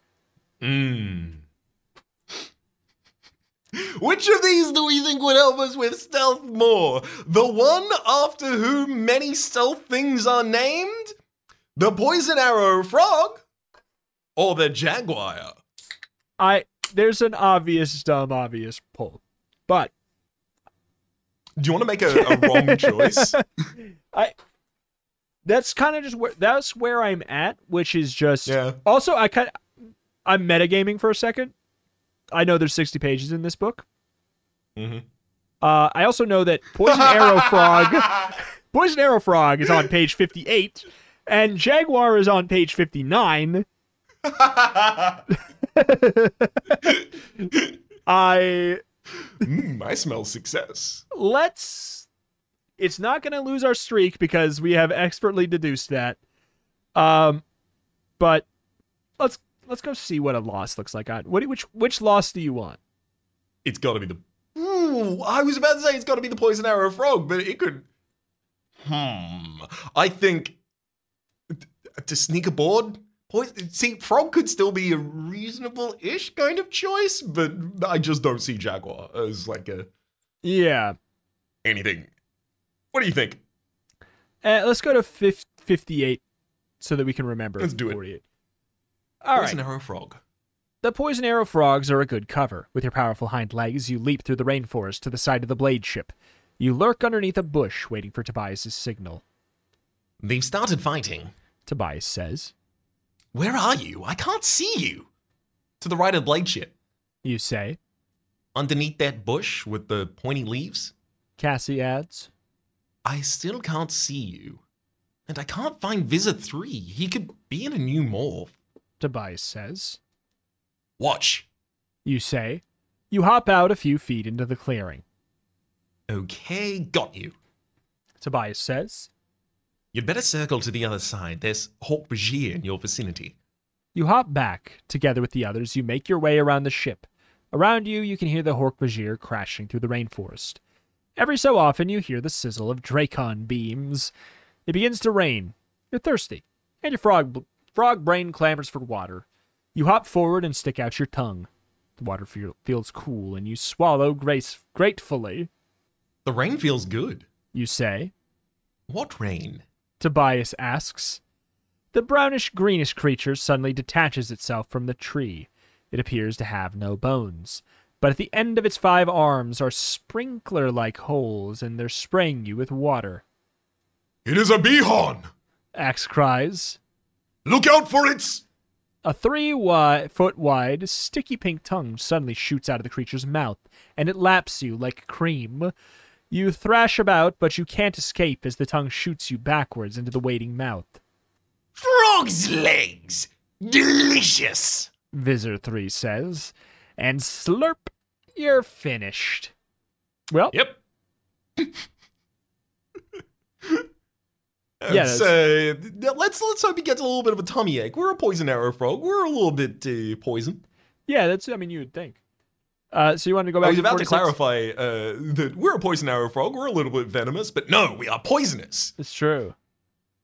Back to 46, or... Oh, yeah, back to 46 and then across to 48. Let's do it. I was just wondering if we had enough failure yet or not. But I am good to go to the correct path now. Now that we have seen defeats. It's vaguely goosebumpish at the end. Like, it does get that little one-liner in, frogs, it still has that kind of, the little zinger. First, your skin turns green. Are we Martians or reptiles?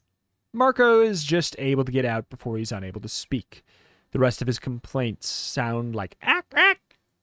Oh, I love this tail. Cassie thought speaks. You know what she means. A chameleon's tail is almost like a monkey, curled and strong. You roll your eyes, one goes left, the other right. You can get a 180-degree view without turning your head.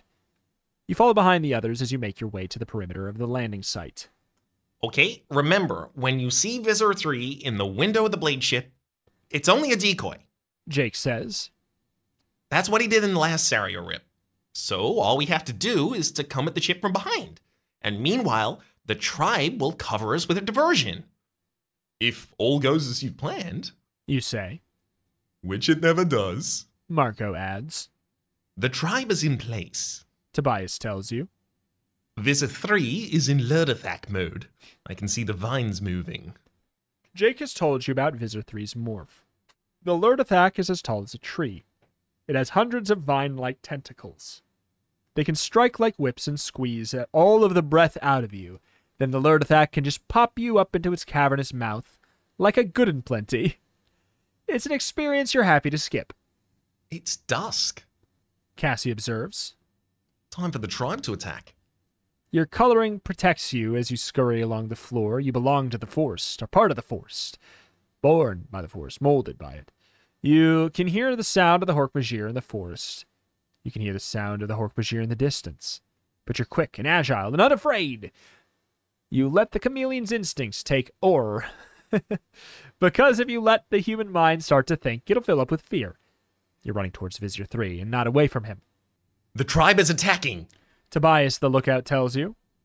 They keep melting back into the forest. The Hork-Bajir are going crazy. Turn to page 49. Get onto the blade ship, Tobias. Jake urges while he runs. Do it! You are running flat out now. A chameleon can't run very fast. Not as fast as a jaguar. Well, how did that go? But you reach the burned-out clearing. The blade ship looms ahead.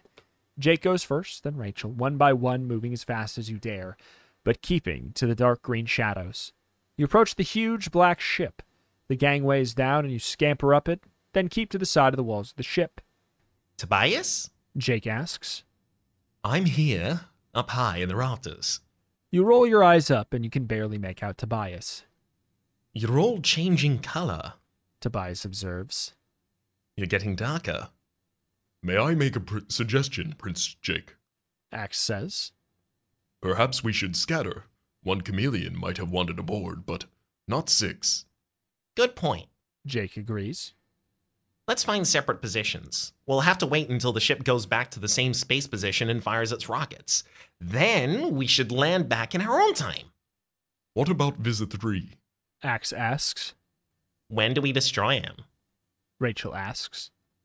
Like, shouldn't we pick a place to hide and morph into something really dangerous? Then we can, like, take him by surprise. Jake hesitates. Wasn't that the plan? Rachel asks urgently. I'm not so sure. Jake says. It might be too dangerous. Maybe we should just let Visor 3 blast us back into our own time. But we'll lose our chance? Rachel argues. Yeah, I'm with Jake. Marco says. If we live, we can come back and fight another day. I'll go with you, whatever you all decide. Cassie says. If I can get a word in. Tobias says. The ship is constantly patrolled, and the bridge is full of taxons. We might be able to take down Visor 3 if we're incredibly lucky, but that doesn't mean we'll survive. Axe? Jake asks. Turn to page 50. Visor 3 killed my brother. He is my sworn enemy. Axe says. I will meet with him someday. It may not be today. I will follow your decision, Prince Jake. I wish you didn't say that. Jake groans. It's this Sario rip that's complicating things. You say. We don't know if we'll make it back. We don't know if we're part of someone's memory. If we kill Visor 3 now, in this time, what happens to us in real time? This is all way too confusing. Cassie sighs. I need a nap. Marco says. And I haven't had that since I was 3 years old. Let's hide. Jake says finally. We still have time to decide, and time is running out for Visor 3. He can't afford to chase that tribe around the forest any longer.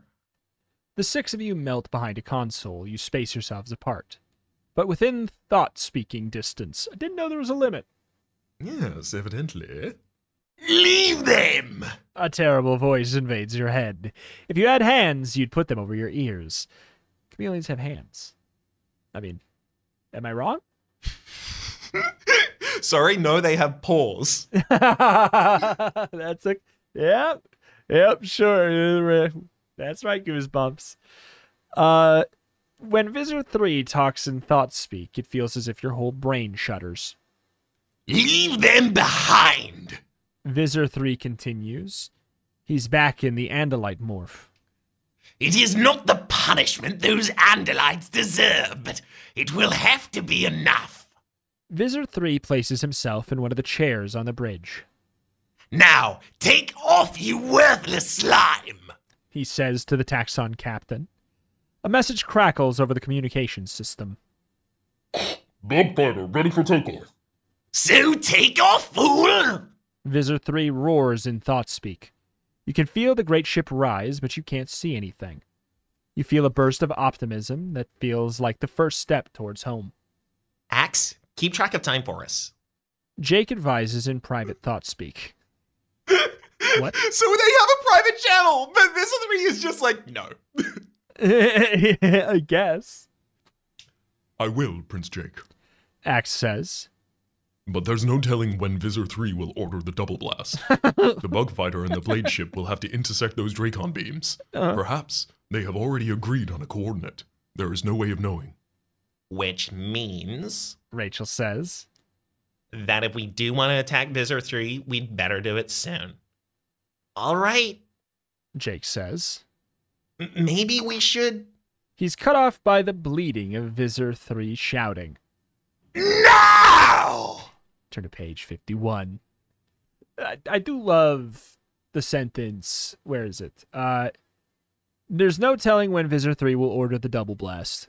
It could also be just as easily be a fast food order. Yeah, exactly. That's when they give you Mountain Dew and yes. Code Red in the same glop.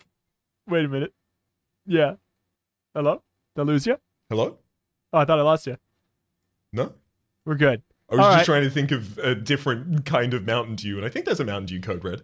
Yeah, there's a Code Red. I thought you were going to say Baja Blast because of the blast. Oh, that would make I think that's how I got in that area, and then I just deleted Baja Blast from my mind and had to find some other substitute. Yeah. Either way, the blast rocks you. The Baja Blast. Flash. It would. You're in the front quad of outside school. You're wearing a sweater that you hadn't worn since last year. Ahead of you is the bus stop, and you see the patrolman Teeter directing traffic. He retired last summer. You turn. Rachel's back on the steps of the school. Her hair is a good 4 inches shorter. She touches it, frowning. She wore it that way last year. You've gone back in time like you should have, but you've overshot your time. You're a year too early. Chapter 22. What's going on? You say. This isn't a flashback. It's going on too long, but it doesn't feel real either. Oh, man. Marco says. Does this mean I have to go through homeroom with Miss Podolsky again? Something's wrong. You say. Just then, a car pulls up to the curb and a window slides down. Marco's mother waves at him. Hi, honey. I thought I'd give you a ride. Next to you, Marco's gone completely still. His mother's dead. That's what everyone thinks, anyways. Only you, Jake, and Axe know that Marco's mother was taken over by the Yeerks. She is Visor 3's rival, Visor 1. Okay? Marco takes a step forward, and he moves stiffly, like he's frozen. You can see tears in his eyes. His mom is so alive!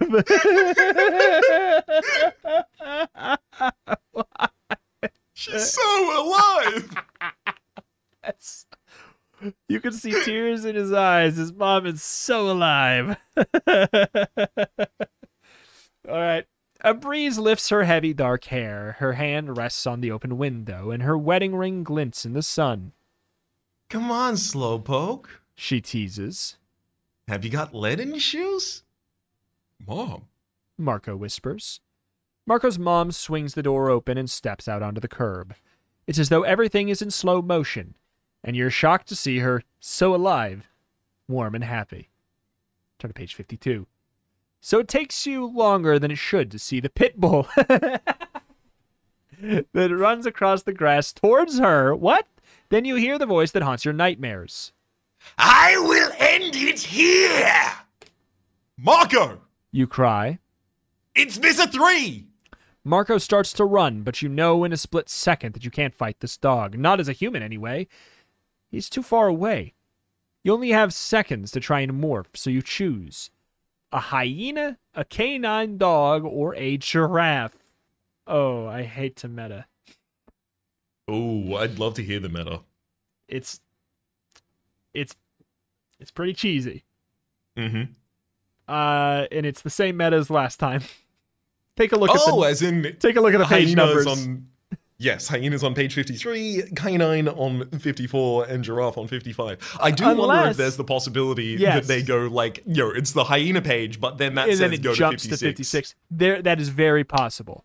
That is very possible. So let's rule that out for a second and say, what do you think is the most logical in this scenario?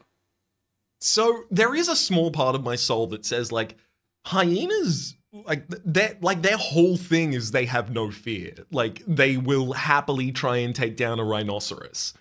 Yeah. So, but also pit bulls are like notoriously determined in their aggression as dogs. So I wonder if maybe a canine dog would not be great. Maybe the German Shepherd would kind of get torn apart a little bit. Yeah. Also, I feel like that's if I wasn't metaing at all, I would say the canine seems like it's the last one I would pick of the three. Yes. And the giraffe just feels like we would be very big, and that's a distraction more than anything else. Yeah. I mean, hey, and maybe that's the angle. Maybe it's like you're a giraffe and it's like, the Animorphs, I see you now, Something like that. Who knows. But do you want to, for humor's sake, because we probably, if it wasn't for the metaing, would do 53 hyena? I agree. Yeah. Yeah. If it wasn't for the metaing, I would say 53. So let's do that one first. It's the fastest you've ever morphed. Maybe panic helps you. Your powerful hind legs develop first, then your face flattens, your teeth grow, you feel the power in your muscles, you feel the urge to make your kill. The dog is on Marco's mother, tears at the arm she flings up to protect her throat. The pit bull's no match for you, a killing machine. You leap forward with the high-pitched, almost human cry of the animal. Raps, we want to take this one? Your teeth find the pit bull's leg, and you chomp down and hit bone. Snarling, the pit bull turns, it exposes the neck, and you pounce. You have the Visor 3 in your jaws. You savor the moment. What you didn't count on was Patrolman Teeter. He has been on school beat for 10 years. He loves the kids and protects them from bullies, stray dogs, and fast cars. He certainly isn't going to let a hyena endanger them. He runs up behind you and pulls out his gun. Bang! You are dead. What? Bad morph. You should have thought about Patrolman Teeter. That's what it says. Bad morph, you should have thought about Patrolman Teeter. Visor 3's still alive, and you're just a dead hyena. Why is he not shooting? I mean, just gonna... Like, if you're shooting a hyena, he's literally killing that woman. I mean, I'm just like, in this scenario where you're going to shoot one of them, he's protecting... At least shoot both. He's protecting... I mean, I love dogs. He is a patrolman for kids. He loves the kids and protects them from bullies, stray dogs, and fast cars. He's protecting I love the idea of he's protecting a the stray car dog. just going 60 past and he shoots it. You never counted on Patrolman Tater. Get back here, you phoebe. All right. He's using one of those speed test guns, but just fires a bullet out of it. I love that. All right. You want a giraffe? He does protect against stray dogs. I wonder if we might have a similar end if we were the canine unit. Oh. But if we were a giraffe... He does not protect against giraffes. He doesn't protect against giraffes. And the other thing is a dog. Maybe we just become a giraffe and he's like, giraffe, that's completely normal. But there's a pit bull. Bang, bang, bang, bang. All right. 55 it is. Chapter Let's do 25, which seems like a good sign if we didn't already assume. You leap behind a tree and accomplish your giraffe morph. Your legs grow so rapidly that you crack your head on a branch.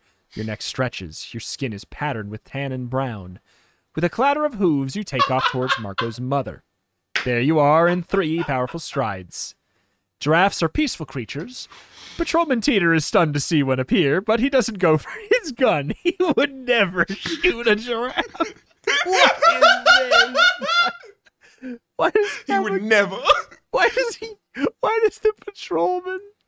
Why does he need a gun? So, I can only imagine the Patrolman Teeter at some point downloaded a list of all of the animals and just went through them like, shoot, hesitate, don't shoot. Yeah, pretty much. I'd say so. This if he has to make split-second... no shoot list. Yep. Exactly. If he's got to make split-second decisions like that, it's much easier if he has just like a lookup table in his head that he can go to. Yeah. Yep, Patrolman Teeter's stunned to see what appear, but he doesn't go for his gun. He would never shoot a giraffe. You turn your back to the... I also love how, like, the audacity of the book to say, we should have considered that angle. It's just... Wow. You turn your back to the dog to give yourself greater kicking power. He launches himself at you, but he can only reach your leg. You shake him off, and you pull back your leg, and wham! You knock Visor 3 into next week, and flash. Onions on it too? Mom asks you. She's stirring the pot of tomato sauce on the kitchen stove. She turns when you don't answer. Sweetie, do you want onions on your pizza? Sure. You say. Everything, but I have to go to Jake's for a moment. I forgot my homework? It's Saturday. Yeah. You say and run out. Ask him over for dinner! Your mom yells as you hop on your bike. You ride like the wind. You find Jake and Axe in the bedroom, and Axe is only halfway through his licorice whip. You spill out your story. We were all there? Jake asks. And I knew I was in a second Sario rip? You nod. And we went back in time. Marco and I both knew we were in the wrong time. And Marco knew his mother was dead and gone and whatever. Jake looks at Axe. Does any of this make sense to you? Axe chews on the licorice and swallows. No. Except for the motive of Visor 3. He manipulated the Sario Rip to go further back in time. He knew it would happen? Jake asks. Turn to page 56. He was trying to kill his enemy's host before it became the host. Axe explains. You see, some hosts are better than others. Obviously, Visor 1 had found a host that has extraordinary abilities. I also guess that Visor 3 might have known you were aboard in some kind of morphs. That was a trap. Since he thinks you are Andalites, perhaps he thought he could send you back. That way, he would be prepared that night when my brother, Elfangor, landed. He would make sure to kill you. Or else you would not be there at all. Alter the past, alter the future. He was willing to take that risk. Jake groans. So I fell into another trap in the Amazon? Swell. I can't even be smart in someone else's Sario lift. It's a rip, Prince Jake, but it turned out well. Axe points out. Visor 3 was stopped by the giraffe morph. This is why the whole thing never happened. He returned to the original time of the rip so that he wouldn't be stopped. The good news is that Marco's mother was not killed, so Visor 1 is still Visor 3's enemy, which is good for us. To have them fighting for power distracts Visor 3. But I don't get it. You say? If I was in Visor 3's rip, why do I remember it? And why did you and Jake remember some of it back in the Amazon? Axe thoughtfully braids a licorice ribbon and then bites off a piece. Muff. Is that Andalite language? Jake asks. No. It's a mouthful of licorice. Axe responds. The answer is, I do not know. My guess is that there can be breaks in the rip. Like this. He holds up a braid of licorice. Light shines through the holes. I was not paying attention. The day Sario rips were taught. You finish. We know. Axe shrugs. Something we might figure it out. Someday we might figure it out. But you are alive.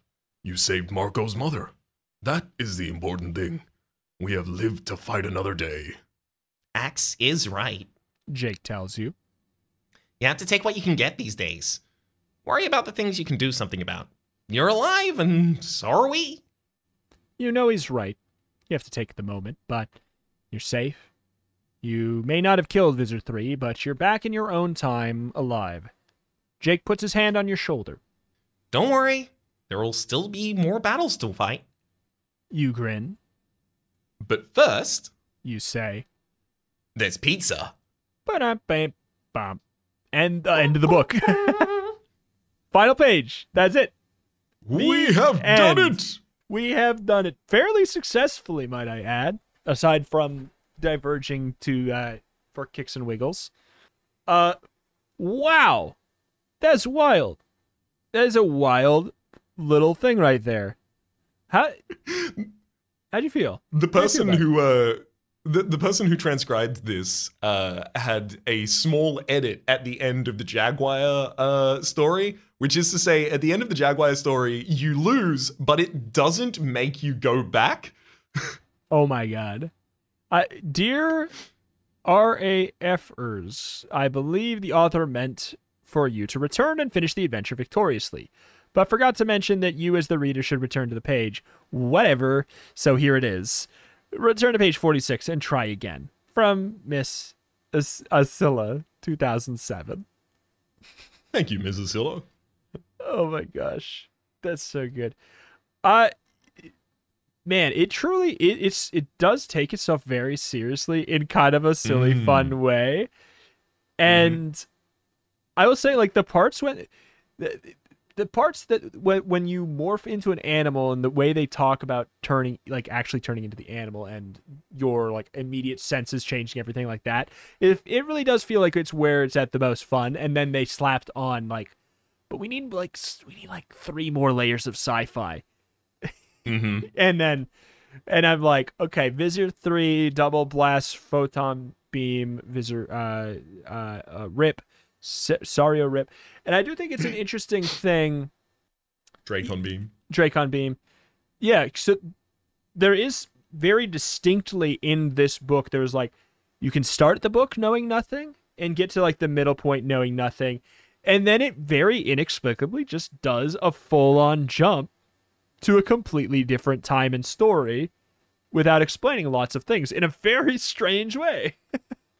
I did like at the very least, though, that, like, you know, that felt a little bit jarring, but then it was, you know, that made sense in a way, because we were experiencing things non-linearly because we were inside of a Sario Rip, which was part of the ploy of Visit 3. I do like that because, like, you know, it almost reminds me a little bit of when I started Half-Life 2 after I'd finished Half-Life 1. And I, you know, loaded up, and there's a big train, and then Dr. Breen is talking to me, and I'm standing there going, what the hell happened to Earth? Because, like, the Zen invasion happened between Half-Life 1 and Half-Life 2, and the 7-hour war? I think it's 7-hour war, maybe 7-minute war. Anyhow, all this to say that I had that same feeling in HL2 where none of this makes sense to me, and then eventually someone explained why it doesn't make sense to me. And why that's okay, and that allowed me to immerse myself in the universe anew. Yeah, I think that's valid, but it's like, it feels like the Rip goes back to the point where we're in the kitchen knowing Axe already. I think that there is just this, and it is this part where it's like, I almost wish it was integrated more, that it was clear that we, like, I don't know, time traveled, whatever. The beginning of the book was time traveling backwards or something. You know what I'm saying? Like, I feel like if it was made more integrated that way, because it was just, here's the first story, and then we had a summer where we went on lots of adventures. Here's 6 things that you won't know about if you didn't read the other series, but you don't need to read the other series for this. But it also is like, it seems like you should. It's kind of like, but I do feel like I understand the gist of all of it. And then there's just like little nods here and there that you would probably appreciate more if you knew the alternate reality of what had happened in this event, I would imagine. But still, I like the writing style of a lot of it. I do think it is interesting how it's to the same target audience in the same time, everything like that. But it really does feel quite distinctly different from Goosebumps, while still being that kind of 90s, like, 90s young adult snark, but it's like a very noticeably different flavor, which I think is interesting. Yeah, anytime they do something horrific, like, you know, the worm taking over someone's brain, for instance, they don't then immediately require the ability to undercut it for the sake of it not being too horrifying. And I definitely appreciate that. Yeah, I think, like, I will say, I think that element makes sense when you factor in that it's a contiguous thing and they want you to be invested in stakes. Because, like, if you had to care about, like, the Goosebumps story was a long, continuous thing, the next, like, if they went 6 times and went, well, 2 heads are better than none, and they cut your head off, it's like, it's just, if they keep on doing that every time anything bad happens, you just wouldn't care by the 8th, you know, time or whatever. Like, and I think that's the kind of thing where, like, they probably had the idea that the Alternamorphs would go on for more than 2 books, if I were to hazard a guess. But I don't know. I can only assume. Usually you don't set out for a new thing like that and make only 2 books. But hey, I will say,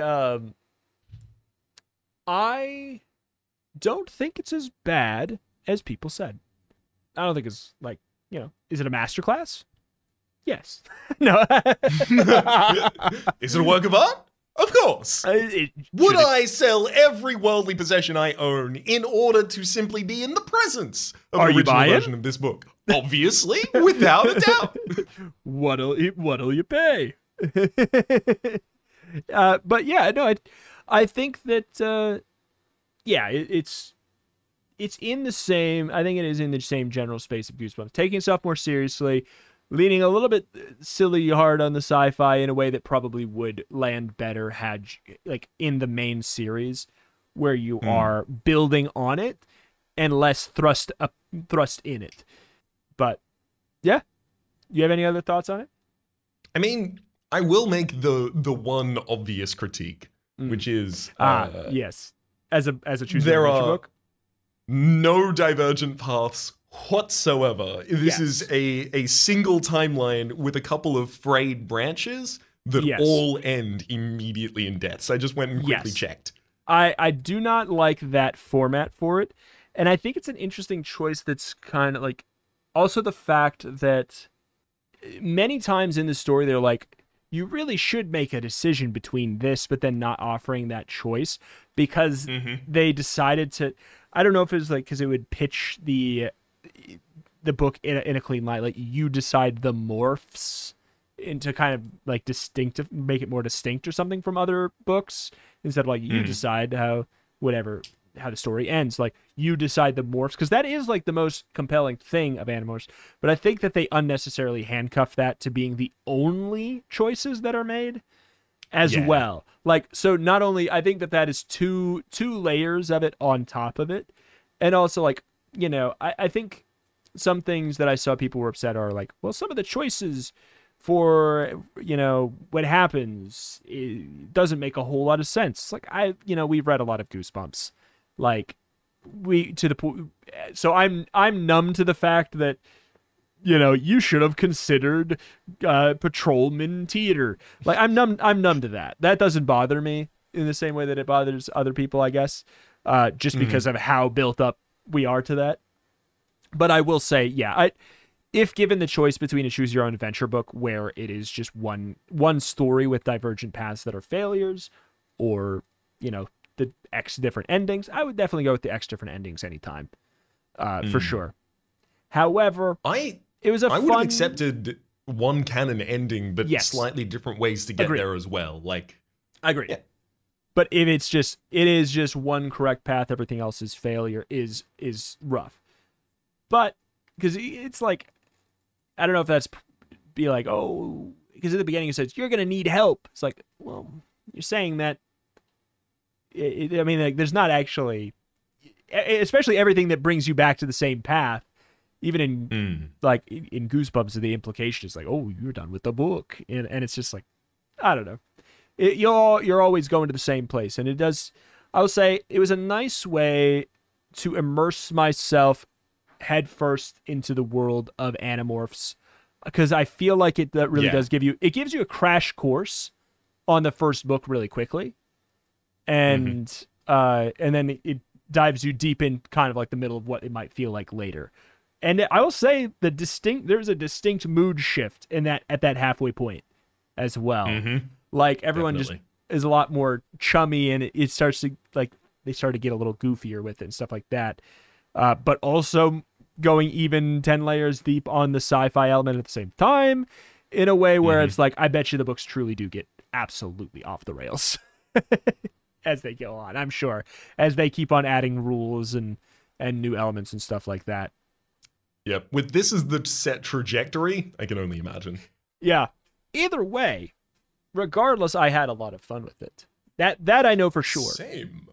But hey, any other final thoughts before we move on to closing her out? It's been 2 hours plus. I don't necessarily have any, but I do have, however, a special thanks for the executive producer of this episode, Yoa. Thank you very much for the support over on patreon.com/turnToPagecast. Much appreciated. Thank you so much. What a special episode too. The honor. Guard was it Patrolman Teeter would not shoot. What an honor. The picture comes up, no shoot. Thumbs. He gives a little cartoon face of himself and the thumbs up. Patrolman Teeter approved. Patrolman Teeter approved. But hey, alas, there's, I guess, other things at the end. We have a YouTube channel. If you want to go, I mean, I don't know at this point, so especially worth mentioning. we are at the point of recording not past 500 subscribers on the YouTube channel, which is a really special threshold. It's when the channel can be partnered and we can start, monetizing things like that and hopefully use that to help make the show better than it is right now. So if you want to help with that, youtube.com/@turntopagecast. Pop over there. Maybe you can be the number 500, etc., etc. Help us out with that. It'd be wonderful. Any other ways they can help, Reps? It's also a particularly large help if you have the predilection to do so, to rate the podcast on any of the sites, apps, etc. that you should use to listen to it. It does help get it into new ear holes. Another way to do that also would be if you know anyone who happens to like these kinds of things, maybe has fond memories of the Scholastic, maybe is au fait with podcasts in the general realm, recommending it to a friend. Word of mouth is possibly one of the strongest ways to get a recommendation from another person, and that would be much appreciated if that's the kind of thing that you can do. It's true. The number one way I do anything is someone tells me to. 100%. 100%. But alas, that's going to do it here for today. Again, huge thank you to all of our wonderful supporters on Patreon, patreon.com/turntopagecast, helping to make a better show a reality, doing cool things like getting the fun Animorphs art for this episode and the following episode next week. We're going to be doing the second episode on Alternamorphs, before returning back to the Give Yourself Goosebumps books to finish up the special edition, which is going to be a very exciting thing as well. So, hey, if you want to help make the show better, patreon.com/turntopagecast. That money is just straight funneled back into the show at 100% ratio. If you want to help out with that, that is a great way to do it. Thank you for watching, listening. I guess if it's on YouTube, you're watching, but you're watching a listen. If you know it, you're watching a listen. Or you could listen to watch. I'm going to leave because I think I'm going through one of those fancy time loops myself. What is it? A rift? Sorry, rip. Oh, my. Yes. Sorry. I've got a Phoebe brain. Oh, my goodness. But, hey, we'll catch you next time. Bye. Adios, y'all.